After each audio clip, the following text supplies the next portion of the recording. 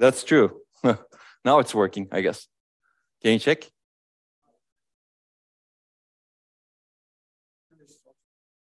Okay, go ahead. I thought you guys set it up already. Yeah, video is not there. Now it's there. Now I can see it over there. But yeah, mic was not working for sure. I don't know why. Yeah, it was off. It was on actually for a while, and then it turned off or something. Okay. Okay, that's good. Yeah, well, they missed the first part. That's fine. We have another recording of it, right? So hopefully. So Zoom was okay, or? Okay, okay. It was not okay earlier. Yeah, you should have told me earlier. Okay. Okay, but basically, I think this, my point, I would like to mention that the micro benchmark is also really important in validating your simulator. This is something we did not talk about yesterday. We focused on workloads, but running micro benchmarks enables you to debug your simulator, because with micro benchmarks, you know what workload what behavior you would expect, and that's a good way of debugging. With a whole workload, it's very hard to debug things. Okay. And then you can run whole workloads, and that's one of the benefits of Remulator. You can see that you can compare many different standards, and that's what we wanted to really enable, and we wanted to showcase that you could actually compare many different standards. And here you can see we ran, I think, 22 workloads using a simple CPU model. There are different CPU models that you can attach, and you can see how different DRAM standards perform across those workloads. For example, DDR4 is slightly better than DDR3 in this particular case. Sub-array level parallelism is slightly better than DDR4. LPDDR workloads are not as good as DDR3, but they're not too bad also. And you can see that there's a range different workloads behave. And high bandwidth memory is, I guess, even better than sub-array level parallelism, as you can see over here. But there are some workloads that benefit a lot from high bandwidth memory also, as you can see. So you can do this sort of studies, and this is exactly what you wanted to enable. And a flexible simulator enables this sort of study. Does that make sense? Yeah. It's good to have flexible simulators, but this is also quite cycle accurate because it's really focusing on the DRAM system. So we're not missing cycles in the DRAM system, but there are some things that are not modeled also. You can figure out what's not modeled by looking at the source code. I think you will work on this in a future lab. And this is free and open source. So you can find it online. And people have actually used it for many different things. And I will also mention that you can integrate simulators. Remulator, for example, provides multiple modes. You can actually drive it just with memory traces without having a CPU model. You just feed memory traces and see request throughput, for example. Or you can drive it with a very simple CPU model that is throttling, meaning it basically models the instructions. And then if you actually have lots of cache misses outstanding, at some point you stall. Or if you have some number of cache misses outstanding, you stall. So you can build a simple CPU model, or you could actually couple it with a full system simulator. In this particular case, Gen 5, and the full system simulator can be essentially attached to your main memory using Remulator, and then you can model the full system effects and the effects that different types of memory, for example, has on workloads and the full system. So basically, there are a lot of possibilities over here. That's the good part. And if you actually have a nice interface to your simulator, you can actually try to couple it with other simulators also. Does that make sense? Okay.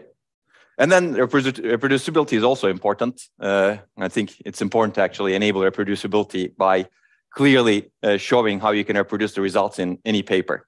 This is what we should strive for in general, I think.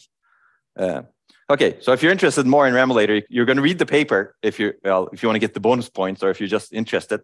But there's also a Remulator project course, as I mentioned in the past, that goes a lot more into detail on Remulator. Okay, this is the bonus assignment basically, and it's a short paper. So we've seen some example studies using Remulator. I don't want to spend a lot of time on this, but we've discussed actually an even more sophisticated study that looks at complex workload and DRAM interactions. I'm not going to talk much about it. But it's really simulation that enables this study, right? When we discussed the study, we said that you cannot do this on a real system because basically, if you want to compare, let's say, 9 different DRAM standards, there's no real system that supports 9 different DRAM standards. There's no real system that supports more than 2 different DRAM standards, actually. Usually, it's only 1 DRAM standard that they support. And we know the reasons for this, right? You have to build different memory controllers and different analog interfaces for each standard. So it doesn't make sense to actually build a real chip that supports many DRAM standards. So the only way to do this is in simulation, basically. It's very interesting, actually, when we submitted this paper to a conference, one of the reviewers, actually multiple of the reviewers probably commented that, why don't you do this study on a real system? This shows how clueless reviewers can be, I guess. Because let us know which real system to use, and we'd love to do this study on a real system, right? But that system doesn't exist. Even if you want to compare, let's say, DDR3 and DDR4, you have to buy different CPUs, actually. And how do you compare apples and oranges, right? There's no way. The goal here was to actually fix the CPU and look at the workloads, fix the workloads, and look at the effect of different standards and different DRAM design choices have essentially on the workload performance and energy. Yeah, so it's good to also think about, like when you're a reviewer, it's also good to think about like what exists. Okay, I would love to do the study on a real system also, right? But if it doesn't exist, I cannot do it. And I'm not going to build this real system, and nobody's going to build this real system. I can guarantee that because of the analog interface problem, right? Okay, yeah, and you can see that. And we've discussed this also. This is one of the studies that show that latency is a big problem, and standards are not improving the latency that much. In fact, in some cases, they're actually worsening the latency to improve bandwidth. As a result, some workloads actually lose performance significantly, as we have discussed earlier also. And these were the key takeaways. I'm not going to go through them again, but basically, this is one of the things that simulation enables. You cannot do this on a real system, but with a simulator, you can relatively easily explore the system.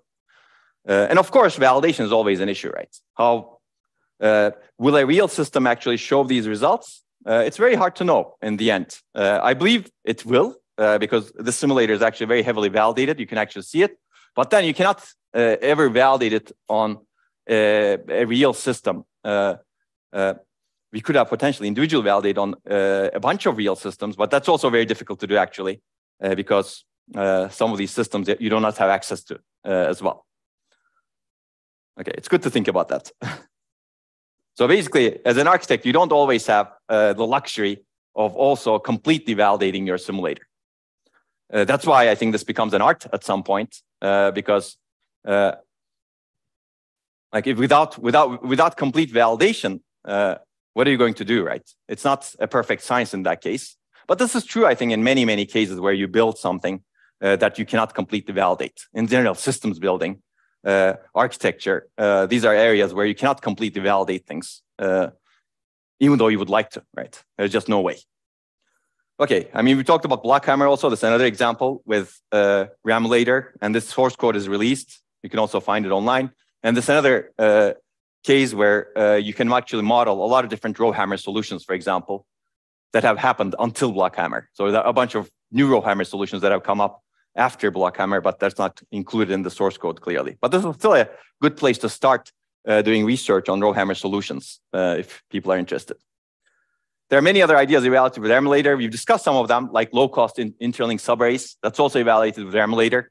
It's actually, you can extend the emulator to do all of these things that we have discussed, connections between subarrays, data movement between subarrays, NDM caching, fast pre-charge. You can basically model what your proposal is and get results like this, right? Speed up, energy, etc. I should also mention that RowHammer also provides support for energy modeling by coupling it with some energy model that people have proposed, and we have also developed later on. But so basically, you can also do energy and performance modeling at the same time. I think other people are extending for reliability modeling also, but I'll not talk about that. Any questions? So you will get to use this, hopefully, in addition to the other simulators that you're using. So there's also an emulator for processing in memory. We extended this for processing in memory. It's explained in this paper and it's released. You can also find it. People are also using it, and it's also discussed in this project course. Very briefly, I will talk about other simulators. Clearly, there's a lot that exists. Some of these are used or useful for different purposes. So Gem5, I mentioned earlier, this is actually used a lot in the architecture community. It's a full system multi-core simulator. It's pretty sophisticated, I should say. It's not easy to get into. So it's not easy to modify also. It's both functional and timing. For SSD simulation, I mentioned in an earlier lecture that MQSim is something that we have developed, especially for new modern SSDs. In hard disk simulation, there's DiskSim. So there's clearly a lot of, you can simulate a lot of the part of the system. This doesn't even include networking simulators. There are a bunch of networking simulators also. And then processing near memory, you've seen DamuSim in the past. There are other simulators that are developed that provide some trade-off compared to, for example, Gem5. Sniper is used for fast processor simulation. This actually raises the abstraction level a little bit. It uses intervals to simulate as opposed to every single instruction, let's say. So it's actually a lot easier to modify in many ways compared to Gem5. So it's a lot easier to explore design space with a simulator like Sniper compared to Gem5. Scarab is another simulator that we developed together with Intel and released it recently. Well, recently meaning 2 years ago or so, for microarchitectural simulation. So this actually models the microarchitecture of a single core quite well compared to Sniper, as well as compared to Gem5. It's easier to modify, but it's not full system. So you can see that there are different simulators that provide different trade-offs. And then there are other simulators that are used in for purely functional simulator. You can certainly extend it with timing also, but these are some simulators that are used for functional modeling, functional simulation, etc. And certainly you can develop your own simulator for your own purpose. And this is actually a good thing to do in general. If you want to get to, if you really want to be a good architect at some point, I think you should develop your own simulator, but because it really helps helps you to understand things much better. Of course, it takes time. But of course, if you don't need to develop your simulator, it's good to start with some other simulator and understand it. The problem is, I think people sometimes use, as we discussed last time also, people sometimes use these simulators as black box things, pretending that they don't need to understand, especially the important things that are related to the ideas they're studying. As a result, they make a lot of mistakes potentially, because if you don't understand what's going on underneath, how can you be sure that your modeling is really correct? You're basically trusting the simulator, but maybe your idea is changing the simulator in such a way. Even if the simulator is perfectly trustworthy, which is questionable to begin with, if your idea is changing in such a way that it makes it less trustworthy, then using it in a black box doesn't make sense, right? We discussed this yesterday with Simple Scalar, for example, right? If you're changing the memory systems, if your idea is dependent on, for example, banks being modeled in the memory system, and if your simulator is not modeling the banks, if you're not aware of it, then you have a big problem, right? You basically produce potentially garbage results and garbage ideas in the end. If you produce garbage results, it's better, maybe. Maybe your idea is still valid, but you don't know it's valid. But you may produce results that claim that your idea is valid, but your idea may not be valid, right? So basically, you really need to know what you're doing, even if you're using a simulator out of the box. Okay, this is Damu. This was discussed earlier. This is also open source, and people are using it as well. And I think Juan talked about this earlier, and there's a PIM course that also covers a bunch of these simulators. This is MQSim. It's a SSD simulator, and Rakesh talks about this in the SSD course, right? Rakesh and Mohammed. There are many more simulators. I mean, some of these are released by us, but there are many, many others clearly, but you can find a bunch of other simulators here on our website. Any questions? Yes, please. Okay, that's a great question. Basically, I mean, there are multiple approaches. In architectural simulators, usually the approach that's taken is you count events. These are, you can think of these as events that consume some energy. And each event has a energy consumption associated with it based on the technology that you plan to, let's say, implement whatever you're planning to implement on. For example, an L1 cache access may have some energy value. An L2 cache access may have some energy value. And add operation may have some energy value. So you have a bunch of events, and you get their counts when you simulate the workload. And then you multiply the event count with the energy associated with the event, and you sum everything up. So that's one sort of simple energy model. Does that make sense? Yes, exactly. So this is dynamic energy. So with leakage energy, it's usually a function of the structure and the time, right? So you have some, assuming some constant leakage and also temperature. So there are people actually develop models to make it also more sophisticated. But leakage energy is modeled as a function of time and the structure. So you can also multiply it. But then if you want to be more sophisticated, you can take into account temperature, and that changes leakage and also dynamic power. So you can actually make these models more sophisticated, but then you need temperature modeling as well. And people have developed those temperature modeling simulators as well in architecture community. Now they become even harder to verify, of course, right? And validate. Yes.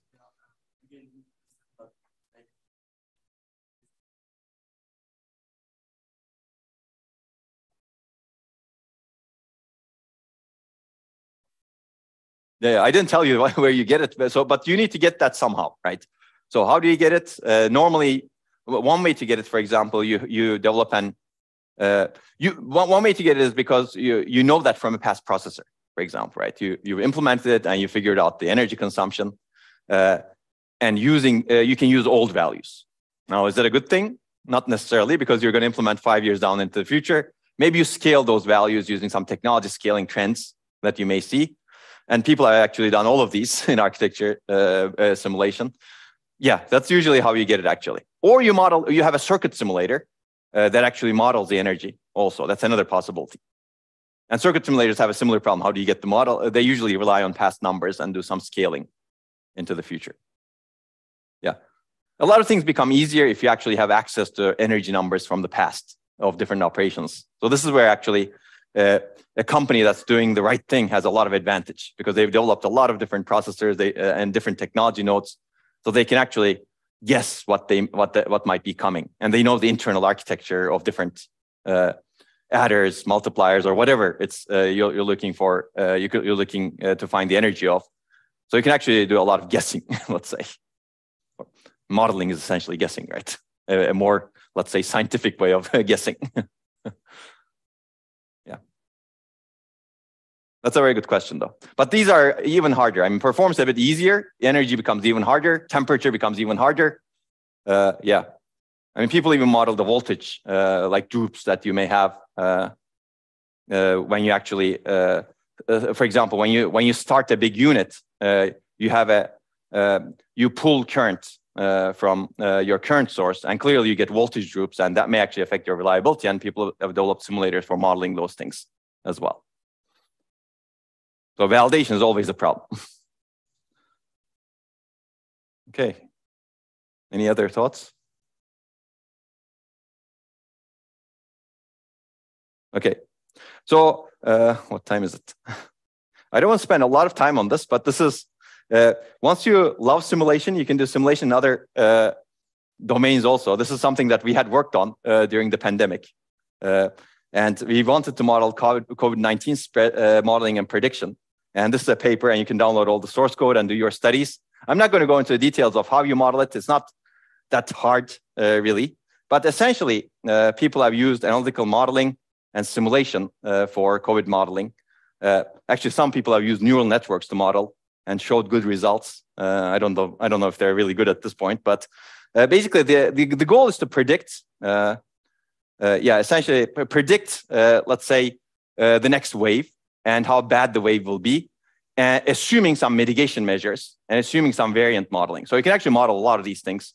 You start with some R number, which is the reproduction number of the virus. And then basically you model how people get infected. You can actually figure out you can actually model the traveling, etc. You can actually model the variants with some randomization and the number of infections, etc. So you can actually, you can find the code and you can look at this. But basically our goal was to develop an accurate simulation model, not analytical model or a neural network-based prediction model based on past information, but a simulation model that tries to simulate these effects and see what happens basically with different mitigation measures. And in this case, we actually also took into account seasonality, which there's a big correlation between temperature and infections, essentially. We take into account that also. But I will not go into details. So we can find some other models that we compared to in the paper. But you can actually do a lot of interesting things, basically. This is essentially the model. Observed case is the red one, and estimated case is what we expect based on different number of different kinds of measures, etc. And you can see that we're tracking the curve nicely. And it has predictive power also. For example, you can find this online also. Basically, we were able to predict a bunch of waves. For example, here we say, COVID Hunter estimates that we are experiencing a deadly new wave that will peak on the last week of January 2022, which is very similar in numbers to the way we had blah, blah. And that was actually correct, basically. So you can see that this was the prediction that we had. This was the reality. And our suggestion was basically to increase the strength of the measures to actually overcome. Clearly, that was not implemented, but the reality essentially validated what we predicted. So that's the interesting part. You can actually predict these things, basically. And this prediction is on the website, so you can find it. And yeah. So basically, I think this is a general thing. With simulation, you can do a lot of fascinating things, I think. Here, we're trying to actually, here we have actually multiple goals, right? With this COVID modeling is we're trying to match the behaviors of an existing system in the past so that we can validate the simulator.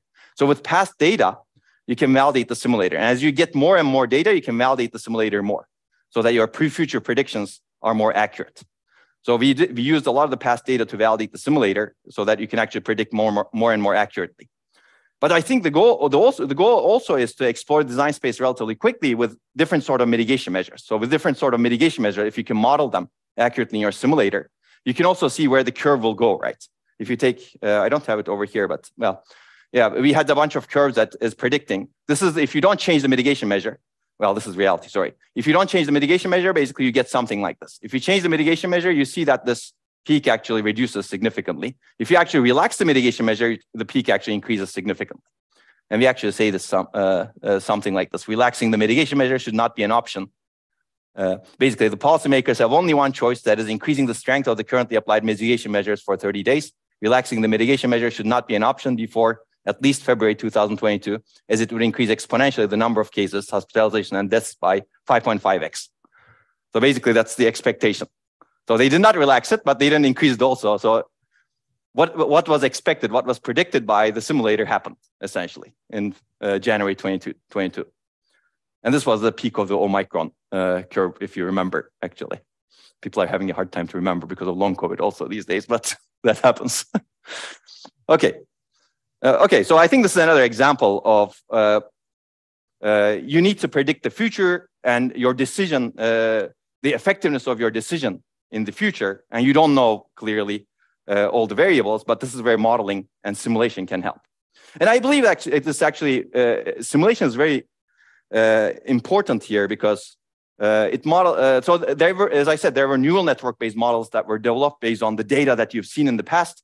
And some people develop a neural network to predict number of cases that you will get in the future.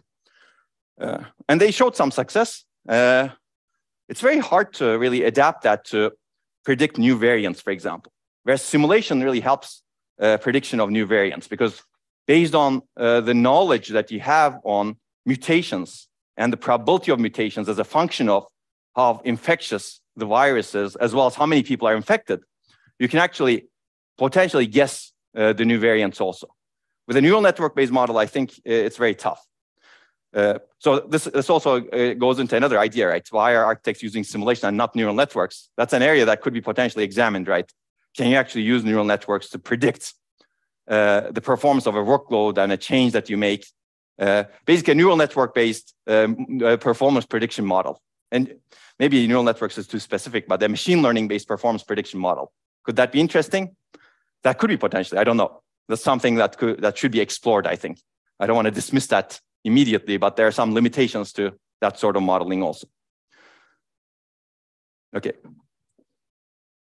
Okay, so I'm going to skip these because I already said all of these. These are just reminders. And that's the end of the simulation lecture. Any other questions? Thoughts? Okay, if not, then we should move directly to the next lecture unless, yeah, we should probably, unless you want to take a break early today. Thoughts? Who wants to take a break? pretty early. Who doesn't want to take a break? Okay, we should go then. It's too early. Okay, let's move. There's stuff in chat. Are there questions? Oh, okay. Yeah, these are. So how do I do this? Stop share. Okay, go ahead.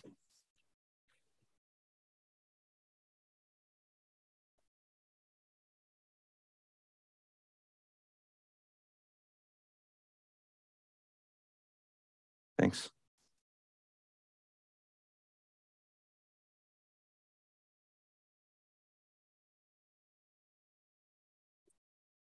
Okay. So now we will start emerging memory technologies. This is a perfect case study where simulation can also help a lot, right? You have this emerging memory technology that people not even have implemented yet. And they may not even implement 5 years down the road, 10 years down the road. How are we going to study its potential effects on future workloads or even current workloads? This is actually really important to do, I think, so that you can forecast and enable emerging memory technologies going into the future, or emerging any technology into the future, because you don't want to wait for that to be implemented, because clearly that has a lot of cost implications. And even if it's implemented today, it may not be implemented as large scale where you can actually do some really interesting studies, right? For example, you may have an emerging memory technology chip that is only 4 kilobits. Sometimes it's only 1 bit, right? Device people actually figure out how to implement 1 bit, but they don't scale it to very large structures because they have to test that 1 bit first. Basically, whatever is already out there may not be possible to experiment with. So this is where simulation comes in extremely handy, so that you can do forecasting of what could be useful. And this also is very useful because if you do system level studies with simulation that shows that some characteristics need to change, people can potentially try to develop the technology that has better characteristics. So there's actually a potential for driving the design of emerging memory technologies. And that's, to a limited extent, happens also. But let's talk about, yes. The screen is not shared? What do you mean? Okay, I thought you shared it. Yeah, today we're having a lot of problems. This one?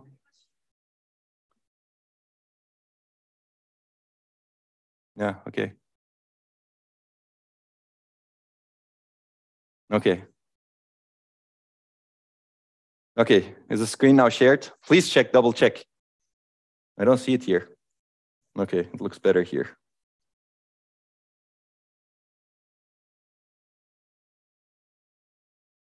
Okay, so where were we? Essentially, simulations, again, really important for emerging memory technologies. But let's talk about main memory as emerging technologies. Basically, we've studied DRAM a lot. DRAM is charge-based memory. You've seen this before. Essentially, you store data in terms of capacitor charge, and you have transistor leakage. Flash memory is similar in the sense that it also stores charge, and based on the trapped amount of charge, you represent the data value.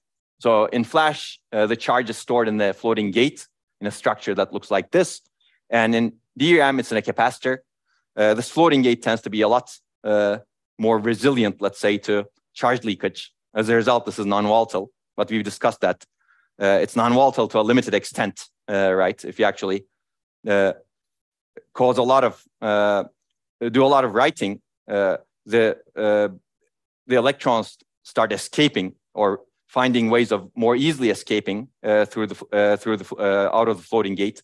As a result, you'll need to start refreshing the flash memory much more frequently, especially when you have written to it a lot. And this happens in data centers today, basically. You refresh actually flash memory toward the end of its lifetime a lot more, whereas you don't refresh it at the beginning when you buy it. Okay, but basically these two memories operate based on charge. So they rely on charge placement and control. And we've seen many issues with DRAM, right? And we've also discussed briefly issues with flash memory. Essentially, it's difficult to place and control charge, especially when the charge storage unit size reduces. So this floating gate becomes smaller, this capacitor becomes smaller. charge starts escaping much more easily. And there it becomes much more vulnerable to noise. So that's the problem with these technologies. Reliability testing is very difficult. And that's why we're having issues like RowHammer, refresh, and a lot of other issues in flash memory. And flash memory, essentially what happened was in planar flash memory, two-dimensional flash memory, we had a lot of scaling issues until 2016 or so, because the gate was becoming very, very small. And as a result, very small amount of charge was being stored. So what happened was innovation in the technology level. So flash memory manufacturers figured out how to stack these floating gates in a three-dimensional manner. So what they did was they basically had a three-dimensional string where you would put a bunch of these flash cells, and that enabled them to actually increase the size of the flash cell. So the way they used to increase density, increase capacity, and reduce cost was to reduce the size of the flowing gate. But in 2016 or so, they figured out, okay, we could actually stack these cells and then increase the size of the cell and still gain density by adding more layers, like three-dimensional layers. So that's another way of scaling. So 3D stacking enables you to actually scale the memory technology, memory density, without requiring to reduce the cell size. So this gave some breathing room to the technology, and this 3D stacked or 3D NAND or vertical NAND, as it's known today, is what's employed in state-of-the-art flash devices. And that's alleviated some of the scaling issues because the cell became larger, but you still were able to gain density. Now, the problem is, of course, will this go forever? Not clear, because it's not clear how many things you can stack reliably without running into a lot of thermal issues, etc. So people are now also reducing the size of the floating gate as well as adding more stacks. So at some point, we're going to hit the scaling problem again, basically. Yes.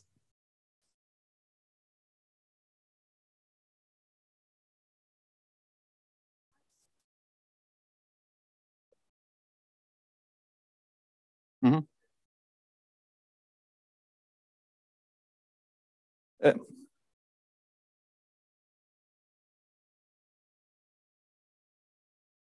Yeah, that's right. But people have figured out relatively low-cost ways of manufacturing that 3D stacking.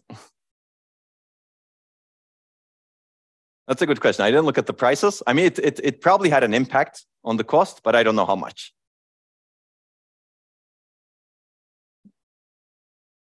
Mm-hmm.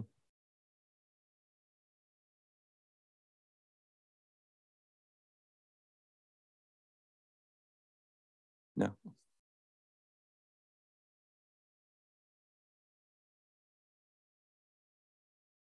Yeah, I mean, you need to certainly invest in the infrastructure, no question about that. But 3D stacking infrastructure already exists. And this is stacking essentially the same type of cell, right? You're not doing any mixed stacking. It's not logic and memory. It's just the same NAND string. But maybe Rakesh has an idea in terms of the cost. Has the cost increased significantly with 3D NAND? I don't think so, right? Yeah. Yeah. So there's certainly time that you require to get the manufacturing cost to a nice level also. Yeah. That has happened concurrently while things were developing for 2D stacking, basically. No question about that. Yes, 3D stacking is harder. Okay. Okay, so we've discussed some solutions to this. I'm not going to talk about these again, but we've discussed a lot of solutions to the scaling problems. And you can read this, but we've talked about memory-centric system design, new memory architectures, better waste management in terms of latency, for example. Well, we didn't completely talk about all kinds of better waste management, but you can do compression to reduce the overheads of having large memories and wasted memories. We discussed reliability issues, we've discussed latency issues, we discussed energy issues somewhat, but energy, especially in terms of data movement, we've discussed that, right? We talked about improving bandwidth. We talked about reducing especially latency waste, but as I said, compression can reduce capacity waste, and better bandwidth utilization can reduce bandwidth waste. And then we talked about enabling computation close to data. So all of these ideas are applicable to any technology, actually, as we discussed also. And we've covered some of these papers. These are a bunch of papers that we've been working on. It's not a complete list on this topic. Now we're going to talk about emerging memory technologies. I think this is a different direction. Everything we discuss is applicable over here also. Of course, you need to, again, take into account the technology. But what's interesting with these technologies is there are some emerging memory technologies that are resistive, that are more scalable than DRAM, and they're also non-volatile. One example is phase change memory. This is actually an old technology. It was developed in 1960s, and it works in a completely different way than a DRAM cell. You have some material called phase change material. It could be multiple different types. Chalcogenide glass is one example. You'll see in a later slide different potential materials. But this material exists in two states, amorphous or crystalline. And essentially, you can represent data based on the state the material exists in, 0 or 1, right? And then you can also have intermediate states, as we will discuss in a little bit. And data is read by detecting the material's resistance somehow. And this turns out to be a much more scalable process than detecting charge, because the charge storage unit, charge is very small, whereas the resistance range, if the resistance range is very large, you can detect the state much more easily, essentially. That's the key idea over here. So as I said, this was developed in 1960s, and it's actually used in rewritable CDs, for example. It's used in rewritable CDs because the two states of the material have different optical reflexivities. So you can actually do optical reading on this based on shine light on it and see how it reflects light. And if it reflects light in one way versus the other, you can say it stores a 0 or 1, right? But of course, it's a very slow reading process, clearly. So more recently, people have developed read devices or reading circuitry, let's say, sense amplification circuitry. You can think of it that way. That essentially reads phase change memory relatively fast, especially IBM did a lot of work on this. Intel did a lot of work on this, and also some other companies. And you can actually read this nice paper by IBM that describes the technology in 2008, as you can see over here. And it was prototyped at 20 nanometers, long before the feature size of 20 nanometers, long before DRAM reached 20 nanometers, which happened around 2000, I don't know, maybe 15 or so in DRAM. And DRAM had a lot of problems when reaching 20 nanometers. But this was a prototype, so this was not a big chip, basically. It was small cells. And it's expected to scale to much lower nanometers because of the way you read and write, and you store the data and the resistance range. And it's also expected to be denser than DRAM for another reason, because you can actually store multiple bits per cell, as we will see. You can represent the resistance range as levels, as opposed to just 2 levels, 0 and 1. You can divide the resistance range into multiple levels and store 4 bits, 2 bits, 3 bits, or 4 bits, right? We will see that also, just like in Flash. In the Flash memory, you represent the voltage range in terms of multiple levels. But of course, whenever you go to multiple levels, the noise between different levels need to be taken into account. Now, this is one technology. We'll see some other technologies more briefly than phase change memory. And then we will talk about emerging memory technology in general. The upside of this technology clearly is it's more scalable, right? The downside is there are many other shortcomings, as we will see. The key question is, can we somehow enable these technologies to replace DRAM, if possible? That's a tough task, as we've discussed in the past. Or augment DRAM if we cannot completely replace it, and maybe even surpass DRAM under some conditions. And we will see all of these, I think, or trials for all of these, let's say. And we're going to cover some of these works that we have been doing and others have been doing also.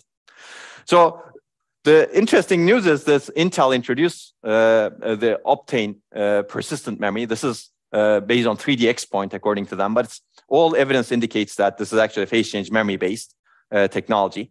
And you could actually buy these. I don't know if you can still buy these because Intel decided to get out of this business, according to them.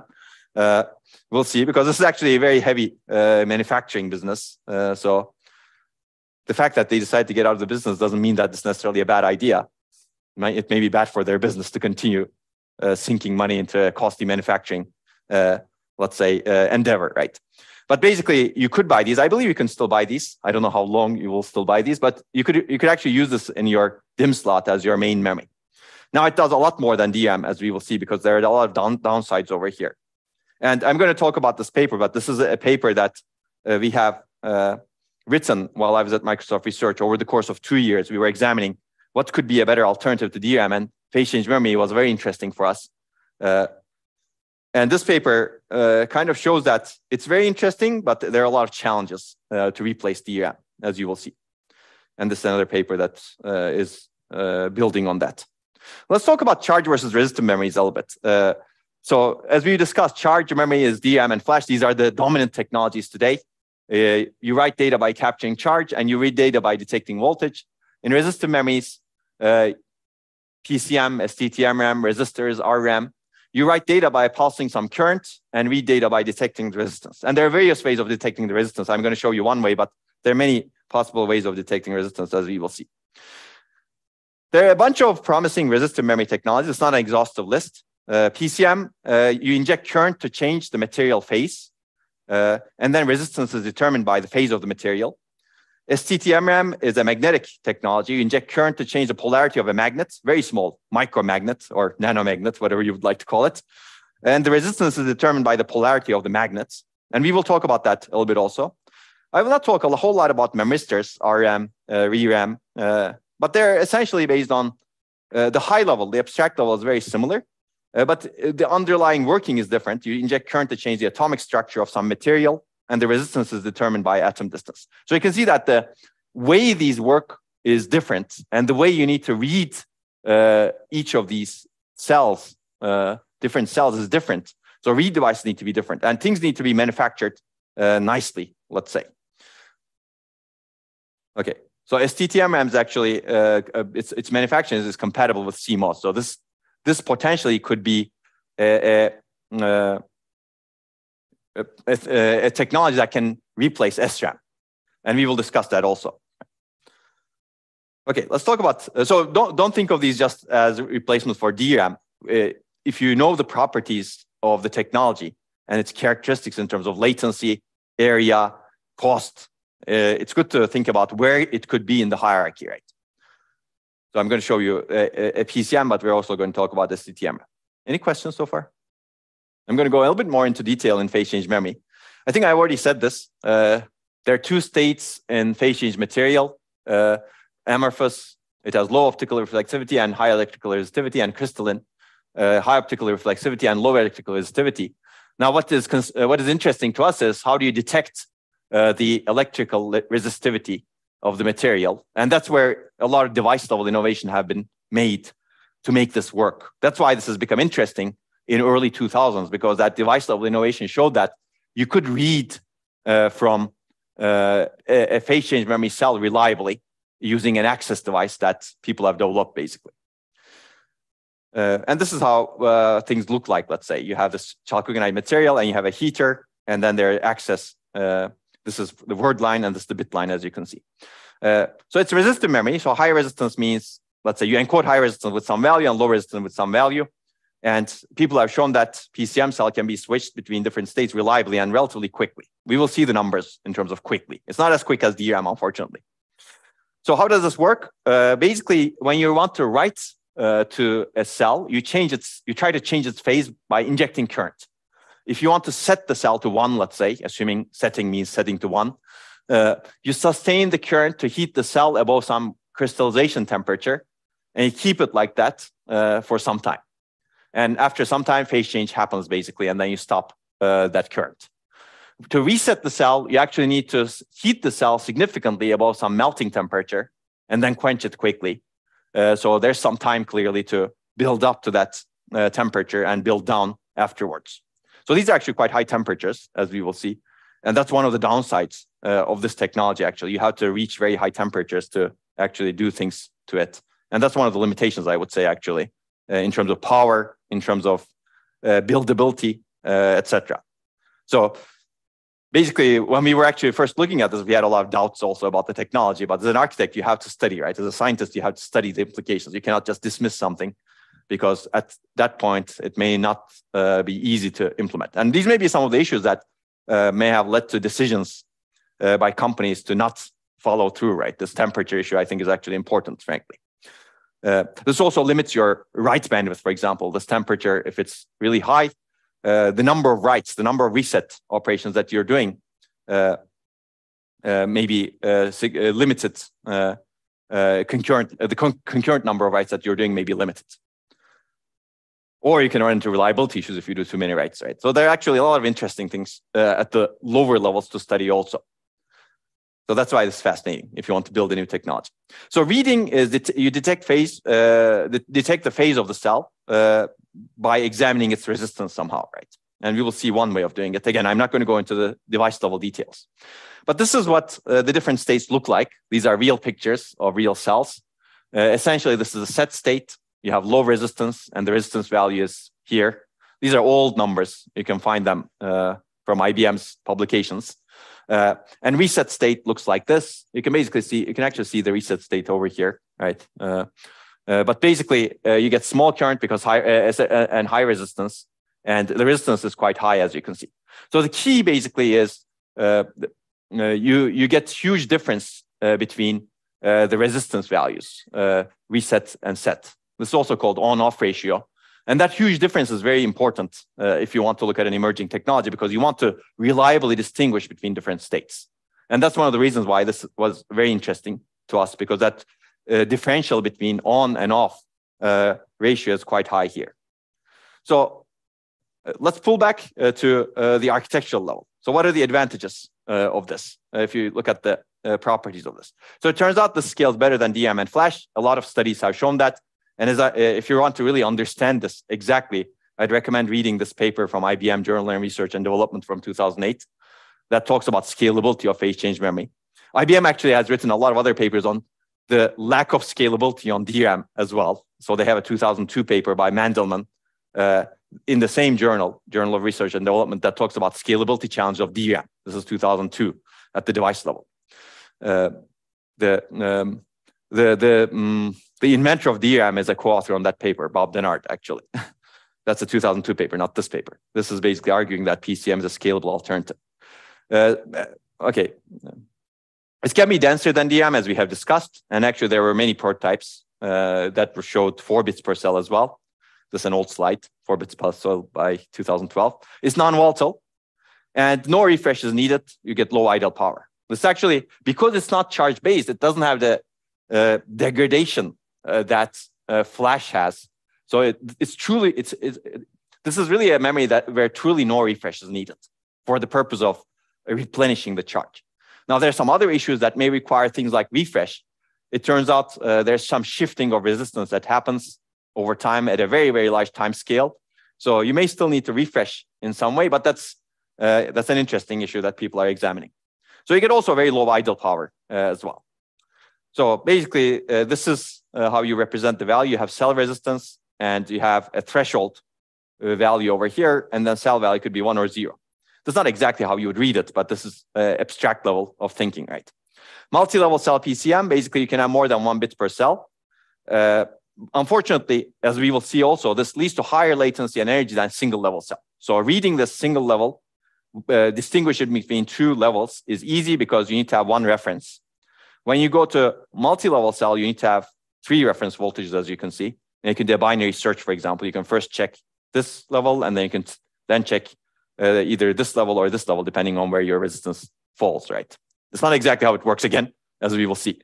It depends on your read device, but that's the intuitive way of thinking, right? Now, intuitively, this should be longer latency to read both bits than just detecting the difference between two levels. And reality is also like that, basically. Okay, so basically, this needs more precise sensing and modification of cell contents, because if you divide the resistance into 4 different levels, you essentially have less noise margin, right? Clearly, the range of resistance becomes smaller to represent a value, whereas it used to be this whole range for you to represent a value. So as a result, you get higher latency and energy. And we will see that after we discuss some other things. Okay, so we actually surveyed, well, we were very interested in this, so we surveyed the properties of phase change memory devices that were prototyped by many different people, both academics as well as industry, in conferences like Electron Devices Meeting, VLSI, circuits, etc. And many people were trying to develop things. Many is an exaggeration in the grand scheme of things. A number of people, a really small number of people in the grand scheme of things were developing, but many interesting people doing cutting edge work were developing things at the lower levels, like device levels and circuit levels, right? And we tried to derive some parameters for a feature size of 90 nanometers. And at that time, the feature size was large for this technology, especially for prototypes, right? But we believe that it's scalable based on what's demonstrated scientifically. So this is basically a study that we did. These are the major works that developed phase change memory prototypes at the time. Remember that this is, our paper was published in 2009, and we actually show different papers over here published by different people. I guess we don't really reveal who they are, but you can find the references. Some of them are, for example, Micron, Samsung, SK Hynix, I believe, is also here, but I don't know. IBM is also here somewhere. I don't know which one's which, don't ask me. But you can see that there are a lot of unknowns in some of these prototypes. For example, this prototype from 2003, you don't know much, right? You know some things, like the material, set time, set current, reset time, reset current, and write endurance, which we will talk about, but not a lot of other things. There's another one here, I think this is from Micron actually, that has a lot of results, so that's good. And we actually based a lot of our things on this one, but we tried to actually calibrate based on the other ones also because it's an older one. But basically, this is what happens when you actually deal with an emerging technology. Essentially, the takeaway from this is you don't know a whole lot. And some things are not consistent, right? And even the way they report results is not consistent. The technology is not exactly the same. You can see that the access device is different in different technologies. Some of them do not even report the access device. The material is different in some of them. And then the process is different. Even array size are different, as you can see, although things are become larger more recently over here. But then again, you don't have a lot of, there are things that you don't know. So we wanted to basically characterize this and understand it. So write endurance is important because this is unfortunate for phase change memory. Basically, this is the number of writes that you can do to a cell before you cannot do a write or read to the cell. Essentially, the cell dies after that many writes. You can think of it that way. It's clearly an endurance problem. And this is unfortunate because, and this is going to cause us problems when we are trying to replace DRAM with phase change memory because it's going to limit the number of writes that you can do to this technology. And if you are using a technology as main memory, you're going to naturally do a lot of writes to that technology, right? And the numbers over here you can see is 10 to the 9 maximum, 10 to the 4 minimum. That's very, I think that's very pessimistic actually, but that's what they have reported. Okay, so let's take a look. So where can PCM fit in the system based on the characteristics that we see? So we had some discussion yesterday on like why is DRAM in the place it is? And that's the reason. This is the reason basically. The DRAM is in the place it is because, well, partly, but this is the latencies basically. These are the latencies that you get in existing technologies in terms of processor cycles for a 4 gigahertz processor. You can convert it to nanoseconds clearly. But you can see that the DRAM is on the order of, let's say, 2 to the 8 to 2 to the 10 over here. No, 2 to the 9, let's say. So it's on the order of 100 nanoseconds or so, which is actually quite close to SRAM, which is 2, let's say. And then last level cache, which could be, I don't know, 2 to the 5, 2 to the 6, maybe 2 to the 7 if you really have a large one. But you can see the order of magnitude difference between DRAM and flash over here, right? It's about 2 to the 8 over here. And then between flash and hard drive, it's even another 2 to the 8. Not exactly, but you can think of it that way. Basically, there's a huge gap between here and here and here and here. So flash came here because let's assume that this didn't exist before. Between DRAM and hard drive, flash came and it basically solidified a very nice position clearly. Now the question is, where does PCM fit? And this is actually where PCM was projected to fit based on the studies that we have done and that others have done that we have surveyed. But it's not as good as DRAM. That's the unfortunate part, right? Basically, read latency is worse than DRAM, much better than flash. So it's closer to DRAM, as you can see. Write latency is unfortunately worse than DRAM, but it's still much better than flash. We don't even report it over here. Write bandwidth is worse than DRAM, similar to flash. Now, this is actually interesting because write bandwidth you can also improve by increasing the power budget. So what do you keep constant in these is interesting. Unfortunately, there are a lot of reds over here, basically. You can see all of these are red compared to DRAM. But still, it's not too bad, let's say. Dynamic energy, it's actually much worse than DRAM for writes especially, 43x. For reads, it's 2x. Closer to flash, again. Endurance is much worse than DRAM, but much better than flash, basically. So DRAM, as far as we know, as we have discussed, it doesn't have an endurance problem, or people have not reported endurance problems because, or maybe we have not seen endurance problems in the time frames that we have studied DRAM. But flash is an endurance problem. It's really bad, actually. As we discussed also yesterday, in modern multi-level cell flash, you may do 100 writes and then a cell dies. Now, this is much better in single-level cell PCM. We basically assumed 10 to the 8 writes per cell. Now, with a multi-level cell, this may actually reduce also. But basically, this endurance problem happens because when you write to a cell, you use very high temperatures. And these high temperatures degrade the contacts because of thermal expansion and contraction. And if you do that enough times, you basically essentially break the writing circuitry. Those contacts break. As a result, you cannot write or read reliably. That's the mechanism that has been reported in literature. Cell size, this is where actually you can be better than DRAM because you can scale with feature size. And even though we don't show better than DRAM, with scaling and multi-level cell, this is going to be much better. And cell size is also larger than NAND at the time, again. So if you want to summarize these things as an architectural, pros and cons, hopefully we get better technology scaling, better capacity and cost over time, especially. It's non-volatile, so it's persistent. So this could have other implications. It could potentially be used for persistent data, as we will see later. And as low idle power, so refresh problem goes away. So a major scaling problem of DRAM goes away. Unfortunately, there are downsides. Latencies are higher. So basically, cost and capacity trends are quite good. Assuming manufacturing hurdles are solved, cost and capacity can be much better than DRAM. That's the takeaway over here. Power, idle power can be much better than DRAM, and you may even have some surpassing advantage because of the non-volatility property of the technology. Now, the downside becomes, especially with latency and dynamic energy. As you can see, as we have discussed, you get especially write latencies that are much higher, but read latencies are also quite high, 4x, let's say. Active energy is quite high compared to DRAM. Lower endurance, a problem exists that doesn't exist in DRAM. That's unfortunate. And there are some reliability issues. We're going to ignore them for now, like resistance drift that I mentioned. So basically, it's not as easy as, okay, we're all better than DRAM, so we should replace it. So this is something that needs to be studied and maybe architected so that you can actually replace DRAM or augment DRAM in some way. So if you want to do that, you need to mitigate these reds as much as possible, right? And you need to find the right way to place phase change memory in the system. And that's what we're going to look at now. So this is a picture from our earlier paper. This was drawn in 2008, maybe even 2007, I don't remember. But basically, this is the question we asked. How should PCM-based main memory be organized? Today, we have DRAM. Over time, we thought you would have some hybrid memory. Some part of memory would be DRAM, some part of memory would be PCM.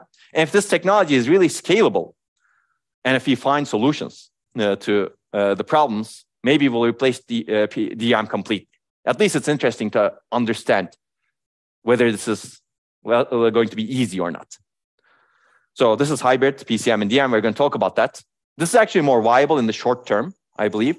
And I believe maybe this is the only thing that's viable given a technology like PCM, right? Maybe this is not so reasonable in many cases, as our results also kind of show. Here, the issue becomes how do you actually allocate, partition, and migrate data between DRAM and PCM? And there are a lot of design questions over here, and we'll discuss that. But let's talk about this one. So this is what we were very aggressive, basically. We wanted to ask the question, what if you magically replace DRAM with PCM? What kind of performance, energy characteristics, and also endurance characteristics would you get? And our expectation, our hypothesis was that it's not going to be good if you just replace DRAM with PCM based on what we have discussed, all those characteristics. Then the question becomes, how do you alleviate that, and how bad it'll be when you alleviate some of these things? So this opens room for new ideas also, right? How do you design the PCM chip to alleviate some of the shortcomings? How do you design the memory controller to alleviate the shortcomings? So there's a lot of studies that have been done in this area. I'll give you some examples. Well, the earliest example, let's say. Any questions? Yes, you go ahead first. Yeah, that's a good question. Basically, The reason, like, well, personally, the reason why we did not look at that was because we thought it was easy. The hard part was this one. And that's a very fair and valid question. And we believe that people assuming that basically that would be an easy problem. And people have actually introduced products. Before Intel introduced the persistent memory product, they introduced Optane SSD. And we actually did a lot of studies with it also. So you could actually do that relatively easily. Does that make sense? So the scientific study over there would not be that interesting. It would be a matter of cost. If people could afford the cost of the phase change memory compared to flash, they could replace it. I think people have actually, there were some scientific studies that were done in terms of like hybrid devices. Can you have PCM and then flash at the same time? How do you move the data? There's some interesting stuff over there, but we still believe that this was the harder problem because of the properties of the technology. But that's a very good question. And I believe actually phase change memory is a good contender over time for potentially replacing flash or getting rid of a lot of the flash, but we will see. Yes.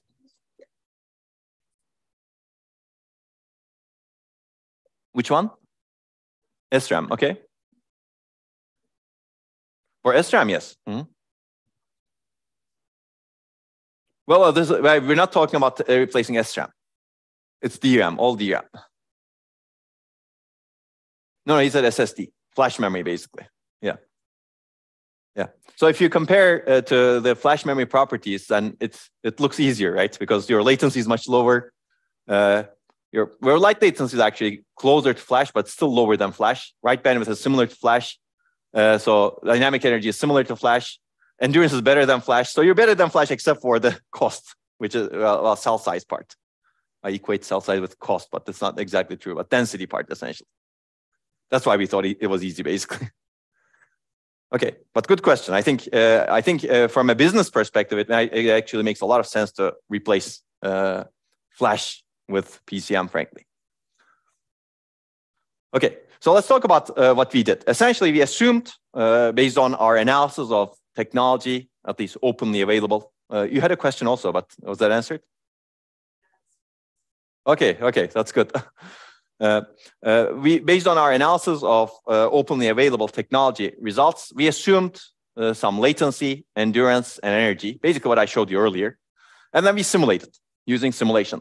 Density is not going to play a role in this because we're going to assume that, assume equal size memory. DRAM and PCM are equal sized, so potential memory capacity benefits of PCM are not going to be in play here. Later, I'm going to show you a study that takes into account, that assumes that phase change memory would be much cheaper and shows better benefits. So that's a more optimistic study than our study. Our study was pessimistic a little bit because we didn't take into account the capacity benefits of PCM, which we thought were important in the future, but we wanted to really look at the technology as is with equal capacity for DRAM and PCM. Okay. So if you actually go and do simulation, this is actually where simulation is beautiful, right? You have a simulator that models DRAM, and then you basically change that simulator to also model PCM, these properties, and some endurance simulation. This is what you get essentially. This is what we did. We replaced DRAM with PCM in a 4-core, 4-megabyte system. This is actually a small system, but it's okay. PCM is organized, we assume PCM is organized the same way as DRAM. Basically, you can think of this as it's exactly the same as DRAM. You just change the DRAM cells with PCM cells and use the characteristics, latency, energy, endurance characteristics of the PCM cell. And we simulated some workloads. You can see here, the average is over here. And basically, the results don't look good. Average across these workloads, your performance degrades by 60%. Your energy increases by, let's say, 120 to 20%. And your memory gets destroyed after 500 hours. For some definition of destroyed, right? I think in this case, we use 10% of the memory goes away, but you should look at the paper because I don't remember, frankly. But definitely there should be a definition of destruction of memory, right? If your 10% of your memory goes away, that's probably actually pretty bad in 500 hours, right? So basically, it looks pretty bad, right? And there's some workloads that suffer a lot of losses in terms of performance and energy. And also, there are some workloads that destroy your memory even faster than 500 hours, right? So the reason you get this 500-hour average lifetime is because you're really exposing all your writes out of your cache hierarchy to phase change memory directly, right? That's the reason. And there are a lot of writes that are happening from your processor to main memory.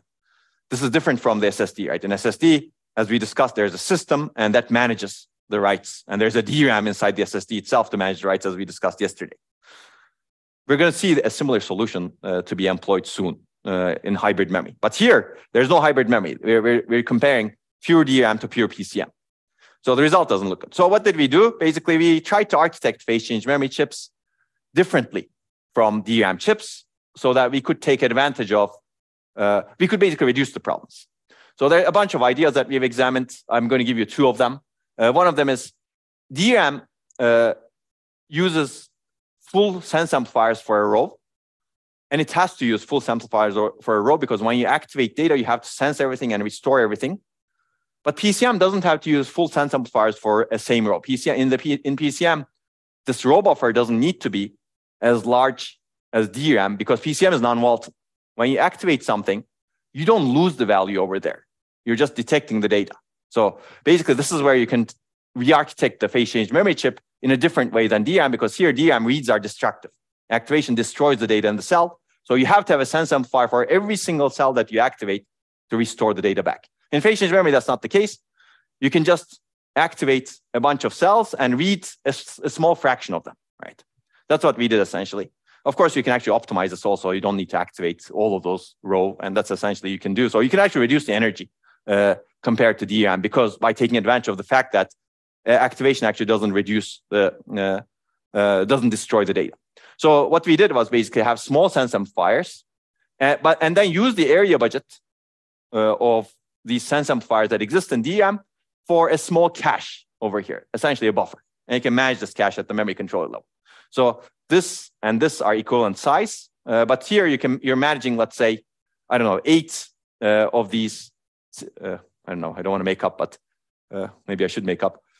Maybe you have 16 things that you manage over here, and these are these may belong to 16 different rows, but smaller things. Here you have actually a single row, the same amount of buffer, but it belongs to only a single row. Does that make sense? Yeah, that's the idea basically. So you can manage this cache now. It adds a little bit more complexity. And this actually reduces the reads and writes to the array. It's kind of like a small cache and leads to better endurance, latency, and energy. Especially when you're doing random writes, for example, you can actually reduce the energy. Hopefully you will have some locality still. If you're completely random, then you have a problem actually over here also. The takeaway here is, I think, you don't want to write to the phase change memory array. You want to minimize the writes by managing this buffer nice. Ideally, you don't want to read from it also, which becomes interesting because reads are also costly, right, in terms of latency. So this is also going to build up to the hybrid memory ideas. And also the other issue is endurance and also write latency and write energy. In DRAM, when you do a write, what is a write essentially? You basically, because of the way things are designed in DRAM, you do a write to the buffer, right? When you get a write request, you essentially write to the sense amplifiers, and that value gets propagated into the DRAM when you actually do the pre-charge. You need to wait for the write recovery latency so that the value gets settled over there. Essentially, you're writing everything in this buffer back into the DRAM. But with phase change memory, again, by reducing the size of the sense amplifiers, you reduce some of that. But you can also do write even less. You can only write the bits, individual bits that have been modified. And the other people have proposed this. We didn't look at individual bits exactly, but we basically reduced the granularity of writes. We write at a word or block granularity. Later, for example, Samsung had proposals where they basically compare the original value that they read to the value that they're going to write and only write the things that have changed back into the array. They're actually interesting papers and patents that they have shown because they want to eliminate the unnecessary wear on this array. Okay. So it makes sense. So there are a bunch of other ideas that are developed, but I'm not going to talk about that. So if you actually use these ideas, it looks better. basically, what does it look like? On the same workloads, we get 20% performance degradation compared to DRAM, which is not so good, but not as bad as 60%. We get on-par energy. I still don't quite trust these results. I think our energy benefits come from especially idle energy, etc. But maybe we didn't do the energy modeling perfectly also. But okay, it looks okay. But just take that with a grain of salt, always. Energy modeling is always harder. But the average lifetime improves nicely to 5.6 years, which is not bad. But is that what you want? It's not clear. And this is average. So it's good to keep that in mind. So our hope was that scaling actually improves energy, endurance, and density. So all of these, maybe except for this, become better. So energy and endurance become better. Density, hopefully you'll get other benefits in terms of capacity, right? But the delay is very hard to change unless you come up with other methods to overcome the delay, right? That's why latency is very important, right? Okay, so the caveats. So these look like good results, and we said that this looks good, so we should do more studies in it. But unfortunately, there are some downsides also, which is worst case lifetime is much shorter, so there are no guarantees. So if you look at some workloads, essentially the memory gets destroyed within a year or so. I think in the worst case here, within a year. That still doesn't look good. But some workloads, basically, you see, I don't know, 16 years or so.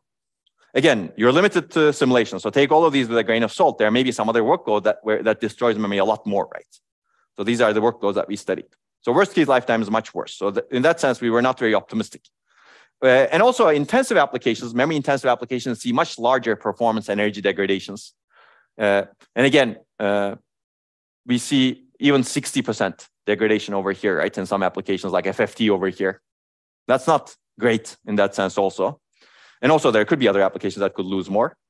And maybe we even used optimistic phase change memory parameters. And that's actually kind of true compared based on the parameters that we've seen from Optane memory. But we were not terribly off also. So basically, our conclusion was this is actually very good to study. There's something here, but it's not clear if DRAM can be replaced by PCM completely, essentially. And you can read the paper. This will be one of the bonus papers also, or maybe one of the major papers. I don't know. I haven't seen the homework yet. Any questions? Yes.